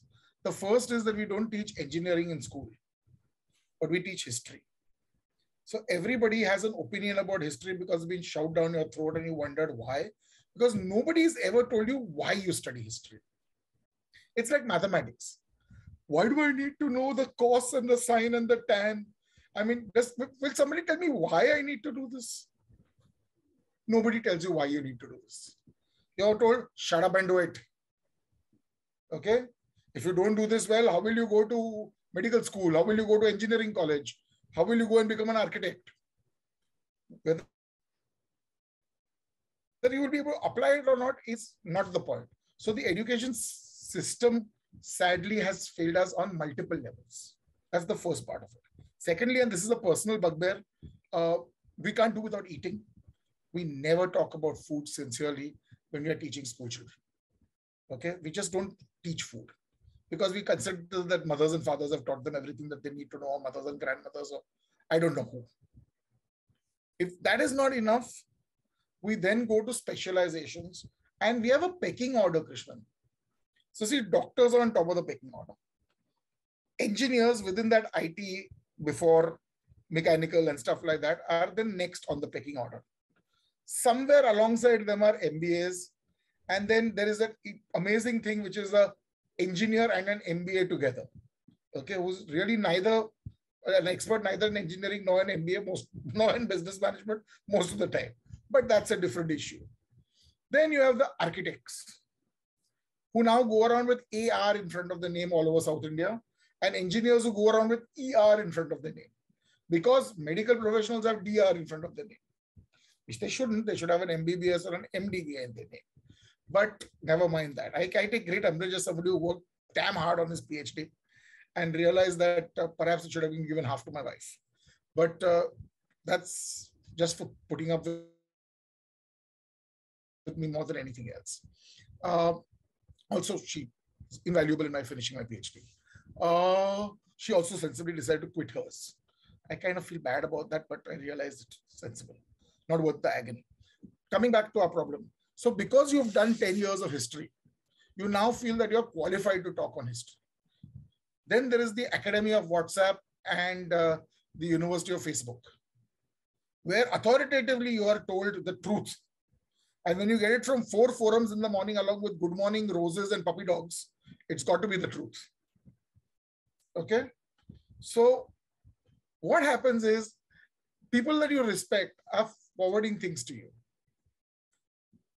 They're nice people. You respect them. You love them. Why would they be telling you the untruth? They would definitely be telling you something that was true. So that is an added bloody problem to that. Then the fact that nobody thinks that historians are really worth shit. I mean, history पढ़ के क्या करेगा BA में, MA करेगा, फिर school में पढ़ाएगा या college में पढ़ाएगा और क्या करेगा तू? You know, the serious business of writing history is not done by historians, that is done by politicians in our country. So all of these problems are there. As an archaeologist who takes a backseat even to the poor historians, and by the way, there are linguists who take a backseat even to archaeologists, so we at least feel good about that, and we feel bad for them and feel good about ourselves. But that's what the problem is. So I put 30 years of my life into studying something. And I'm telling you this because I'm an authority in this. And I'm even telling you that in archaeology, I cannot be an authority on all archaeology. I can be a jack of all archaeology, but I am an authority in A, B, C, D within archaeology. Similarly, an engineer cannot do every single kind of engineering. Okay? Most engineers couldn't really put up a shelf straight on a wall without having a committee and a subcommittee. Okay? So, you know what I'm talking about, Krishna. So, let's be very honest about these things. Indians are argumentative. Nirad Babu said that years and years ago before any internet. The argumentative Indian. We love arguing for the sake of arguing. People like me love listening to their own voices. That's why we teach. Right? So, I regularly have problems when I write something from a position of authority and then I'm called out. I wrote for the Midday because they asked for an op-ed piece and they decided to put a splashy headline on it. The op-ed piece was about the statue that they were building in the middle of Bombay's Queen's Necklace. Okay? So I made a major plea to the Chief Minister on Facebook. So they Midday asked me to write an article about it. I wrote an article. My mistake, I was in a hurry, so I sent it off and flew down to a wedding in Jaipur. You know, destination weddings happen very rarely in archaeologists' lives. So I went there and the Midday decided to put a splashy headline.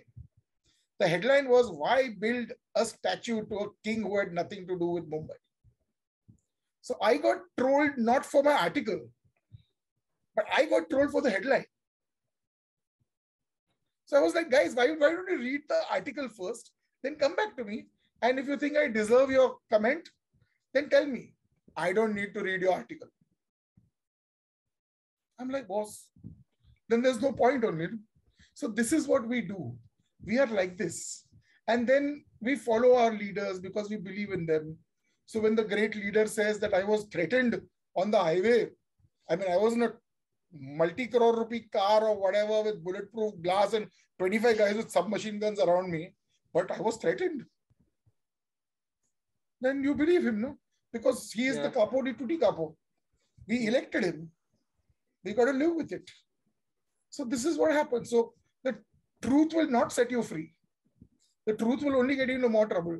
I remember Kejriwal talking about how we should all have governments like the great state of Vaishali, which ruled by oligarchy back in the Mahajanapada period. And I'm thinking, Vaishali, really? You obviously haven't read your history, have you? Because when Ajatashatru of Magadha came to attack Vaishali, Vaishali's people, ruling elite gathered in a conference hall, shut the doors to decide what they should do. Finally, the doors were burst open from outside and they said, we told you not to disturb us. We're taking important decision. The decision being taken out of your hands. We've already been conquered. So that's what government by, group does to people. Yeah. This is why India was very good with one man on the top who said, off with his head. And at least got some of the job done. Yeah, I have increasingly found that India is full of people who are very liberal in terms of like they do not like any interference from any force outside of their boundary wall in anything in their life. कि हम नहीं करेगा, क्यों करेगा? No, but it's rather important because one of my cousins and my parents live in Vasai, and I asked one of my cousins, do you know what Vasai is important for? And of course, they've gone through 10 years of studying history and so on. And they had no clue. They have not even visited the fort in Vasai. And it was like, yeah, but India's 3 major treaties were signed in Vasai, or 2 major treaties were signed in Vasai, like the Portuguese treaty and then the Treaty of Vasai with the Marathas, which basically handed over control of India to the British. What happened in Vasai? And they're not taught this. Like they have lived there continuously for like God knows how long, but they have no clue. And that is a tragedy. Also, I feel that a lot of like the history that we are taught in school is sort of here is the way how you study history. Abhi tum jao padho. And then people just sort of like, and this is a rant, of course, that, you just sort of like, get through this door. This is how you study mathematics. Abhi padho, like, or you can be a clerk, but the clerk jobs are gone. And Krishna, it's not even that simple. It gets much, much worse than that.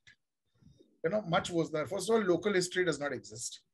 There is one India, and whoever's on top sitting in North India more or less dictates history. Then if you're in Tamil Nadu, all history is Tamil. Way before all the other social media platforms, was something called Orkut. I was part of a group of guys who managed a community called Indian History. We had about 2 lakh members or something at the end. So we had people across time zones keeping an eye on moderating things. We had some hilarious ones. There was this amazing guy, I'll never forget him. He was doing a PhD in America, which is why now I will look at every single American PhD with the same myopia that I look at Indian PhDs, who said, you see, the truth has been hidden from us for all these years. He was a man of Tamil origin from the Maldives, but his family had forgotten the truths, which only his wife's family had kept alive. You see, the truth was that originally the whole world was colonized by the Tamils, who were civilized by these people who came from outer space called the Lemurians. And Lemuria, on a continent in between Africa and India called Lemuria. And they went to this place called Sumer, and the people named themselves Sumerians after the Lemurians. And these Sumerians then came to South India, who were the Tamilians. So the Tamilians actually all come from Mesopotamia, by the way. And how they then went on to populate the planet. And how this great truth had finally been revealed to him by his father-in-law when his wife found out that he didn't know these truths. So he was now doing his PhD on this. And to make a point, he said that Vercingetorix the Gaul, who was defeated by Caesar at the Battle of Alesia, was actually Veerasingham the Galla. And Caesar, he was a bloody Telugu called Kishore. Where the Telugu suddenly came from, I don't know. So I actually cracked up, there was much more to this. Parts of my brain have burnt those cells out so that I don't do this again. I was rolling on the floor, and my wife got up in the middle of the night, was looking at me and said, what the hell is wrong with you? What happened? I thought you were having an attack or something. So yeah, you have nuts like this. Mayasur started the Mayan civilization. Really? Okay, whatever. You know, so this happens all the time. Every single year, one student asks me, every single year, if not more than one student, sir, but Taj Mahal is really a Shiva temple, no? And now I have it down pat. I think I'm going to record it one of these years. So I just play back from my phone. Then this isn't enough.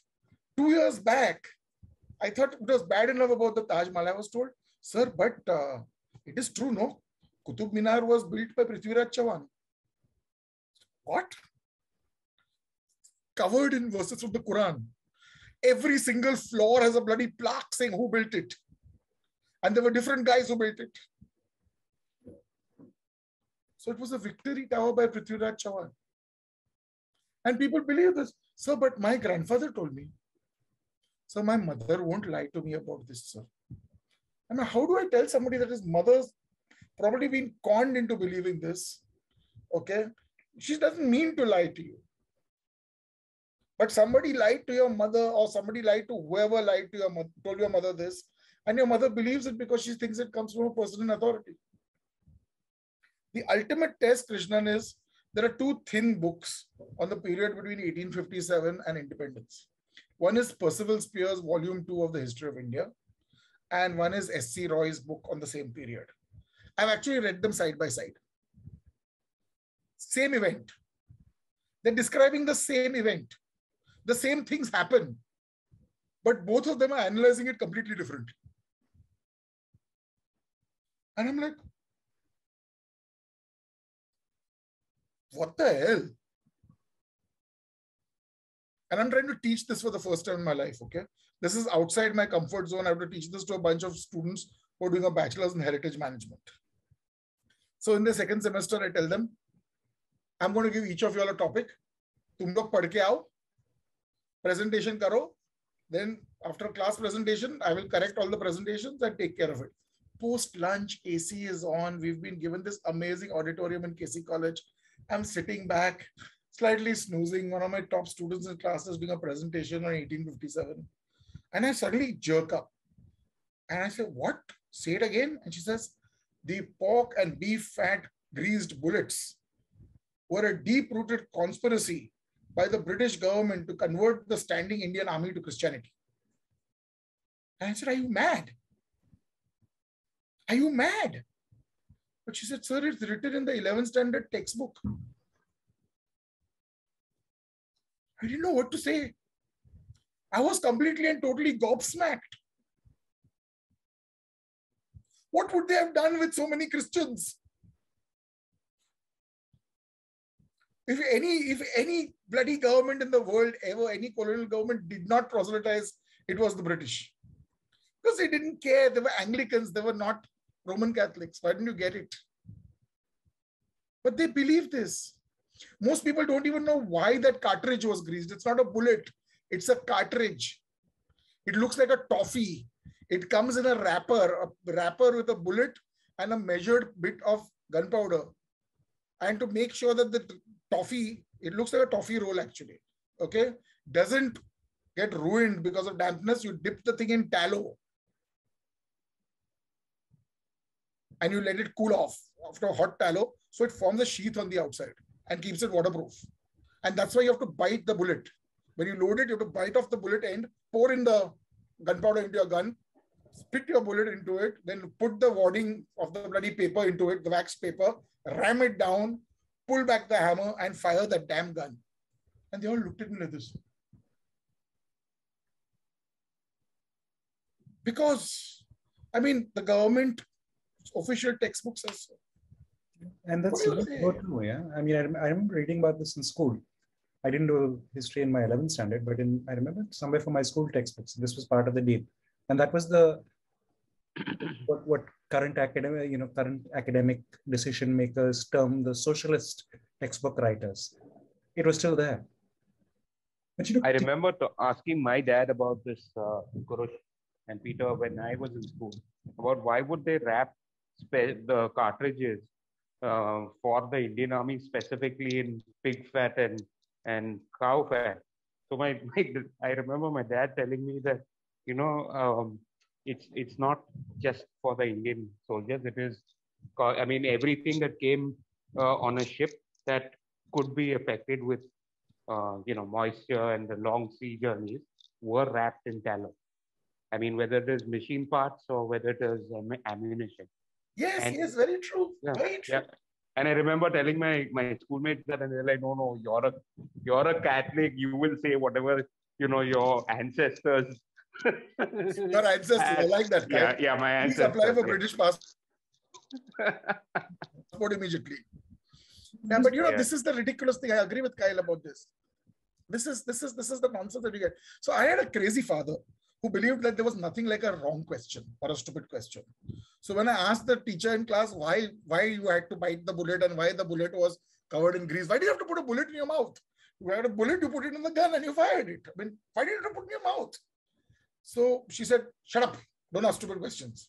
So that was a flag. I went home and told my dad. She said, I asked a stupid question. He said, what was the question? I said, wait, I will tell you tomorrow. My dad went to a library to confirm everything and came back with drawing and book and explained to me what a bloody muzzle loader flintlock looked like and how it was loaded.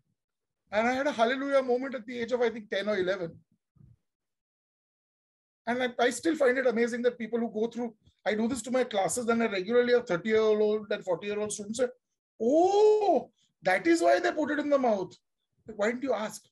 No, we used to never ask the teacher because she didn't like questions being asked. So when you don't pay your teachers enough, and when teaching is not the priority of a teacher, okay, and is a job that you have to do because मेरे को और कोई job नहीं मिला तो मैं teacher बन गया, then this is what you teach, because you have a stack of notes. For 30 years, you style the same notes for your class and you teach the same shit. There's no hope for the system. I'm happy outside the system. Vanita? I agree.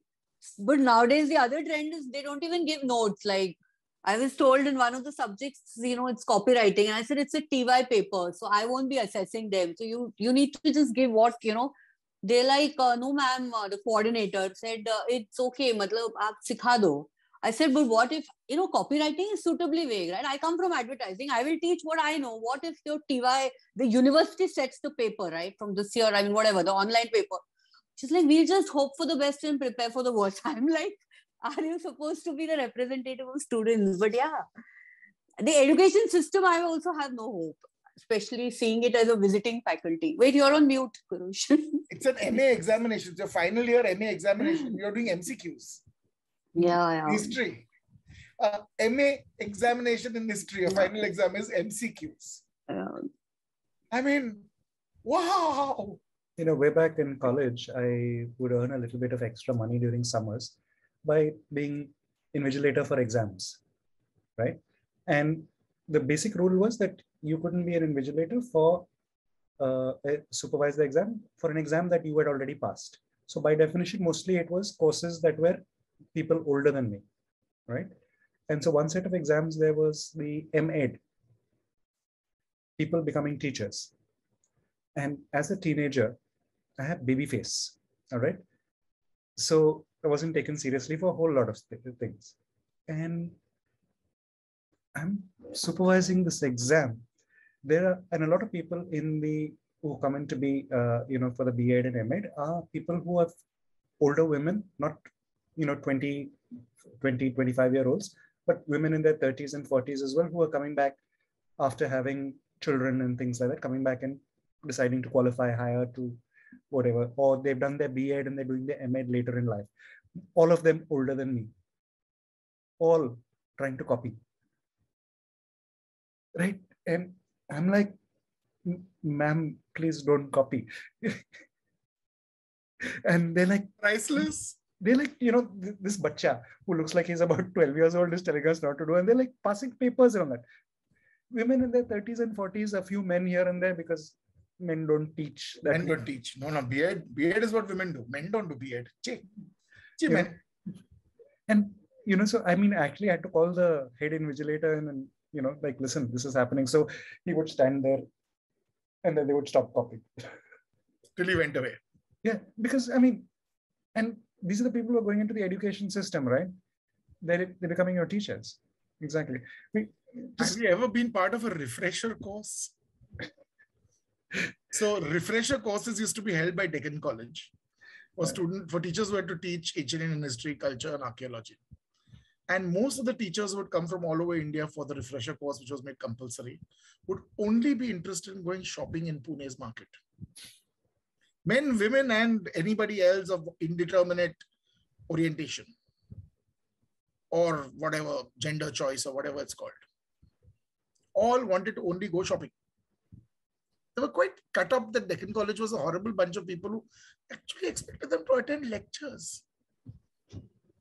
I mean, damn, it's a fresher course, big deal. I know everything there is to teach in any case. My predecessor gave me notes from 40 years ago. It's the same thing. History has not changed. I was like, history hasn't changed, but the investigations into history have changed. But yeah, that's the way it is. It's okay.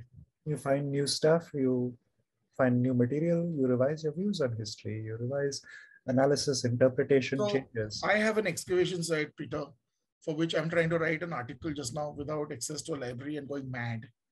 It's a 2-year-old excavation. The results are just beginning to come in now to me from the experts. Small scale excavation. We're going to take back the history of the Konkan coast by 200 years in the historical period. Okay? It's going to be scary because a lot of people are going to lamb into me and it's going to be fun to do. And I'm just thinking that it'll never make it to the textbooks. It'll never make it to the textbooks. Not in my lifetime for sure. That's how bad it is. So I'll publish academically. The world might know about it. I might get quoted in 17 obscure manuscripts somewhere. And then that's about it. So social media gives me a place to shout about it. And that's how a lot of good people that I know in archaeology are getting their work known. I follow a shitload of archaeologists on Twitter. Sort of most of the people I follow on Twitter, half of them are archaeologists from all over the world. Most of the others are science fiction, science fantasy writers from around the world. Because those are my two reading passions. And there's some food people. Luckily get followed by more people than I follow. And yeah, I share a lot of stuff that interests me in history and archaeology because of them. And I learned so much, which I would not have had access to. So, everything was originally published in journals. excavation reports came out 20 years, 25 years later because work was being done on them. So we never got to see what had happened. The internet is a great leveler over there. And the sheer volume of data available, and the fact that when I was doing my PhD, if I wrote to somebody in America for an article, for an off-print, I didn't expect a reply back for a month. I didn't expect the article back without 2 or 3 letters being written. But from America, from the UK, from Germany, I would get a reply. From Indian academics, I would not even get a reply. There was this one lady that I wrote to, who I met 3 years after I wrote to her at a conference. I said, I wrote to you twice. I received some letters. I said, yeah, but so. But that's the way it was. So it is really the internet and Gmail and social media have changed all of that. I now have access to people's articles on academia who I don't even know. Any article that I want, I first check whether the bug is on academia, and most probably the articles have been uploaded there. I have people who actually told me, I've just written a book on this topic, don't buy it. I'll send you a bootleg PDF. It's like, it's your book. You just published an academic book. You're going to sell me a bootleg PDF. I got one of my students to make it on his computer. There's no trace of it being mine. I'll have him send it to you tomorrow. There's another whole separate issue there, which is the entire thing of academic publishing, how expensive it can be for, who gets the money from a lot of academic publishing? And it's not... Forget about who gets the money. Who can afford to buy the books? Yeah. Tell me that. So when I spoke to publishers, you know what they told me? That most publishers in India have a fixed set. They know that they will publish 300 volumes, and the 200 volumes are already sold to 200 different university library who buy on principle from them. And they get a cutback. The librarians. Straight away. It's like, wow. Yeah, that's the way it works. There's a excavation that I did at the beginning of my excavating career, and I had nothing to compare with in the Indian subcontinent. All I knew was that there was one site in southern Pakistan and one site in Sri Lanka called Mantai, where excavation ceased because of the LTTE problems. So I was desperately waiting for the Mantai report. When I went to Sri Lanka 6 years ago, I finally asked one of my Sri Lankan colleagues if I could get my hands on the Mantai report, because I heard it was just out. And he said, can you afford it? So I felt that was quite downright insulting to ask whether I could afford to buy a copy. And I said, why? He said, my library can't afford it. And I sat back because it's a university library. I said, luckily for us at the MA department, which is in Colombo, they have a copy, I'll get you access. So I went there, and it was a 25,000 Sri Lankan rupee book.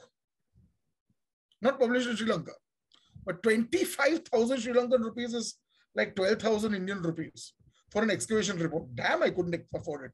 Luckily, at the back of for whatever reason, and I think that authors also do this because they realize that they want their book to be read, there was a CD. So I asked for permission to read the CD on one of their machines. I said, please, the machine lined up here. And the CD had an entire PDF of the same report. So I asked, I said, can I copy a file from the CD? I said, sir, please go ahead. So I copied the report. I do follow some academics as well, and a lot of them tell me about this, that because of the way that the finances are structured around academic publishing, the general advice is, if there's a book out there, an academic book that you can't get your hands on, contact that author. Very likely, they will just quietly send you a PDF. More often than not.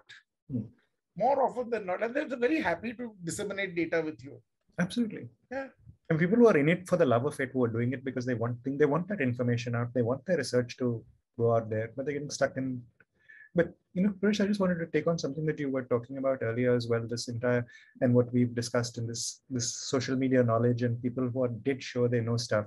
And we talk about, to sort of bring it into the food area again, we're talking about proscriptions and prescriptions on food.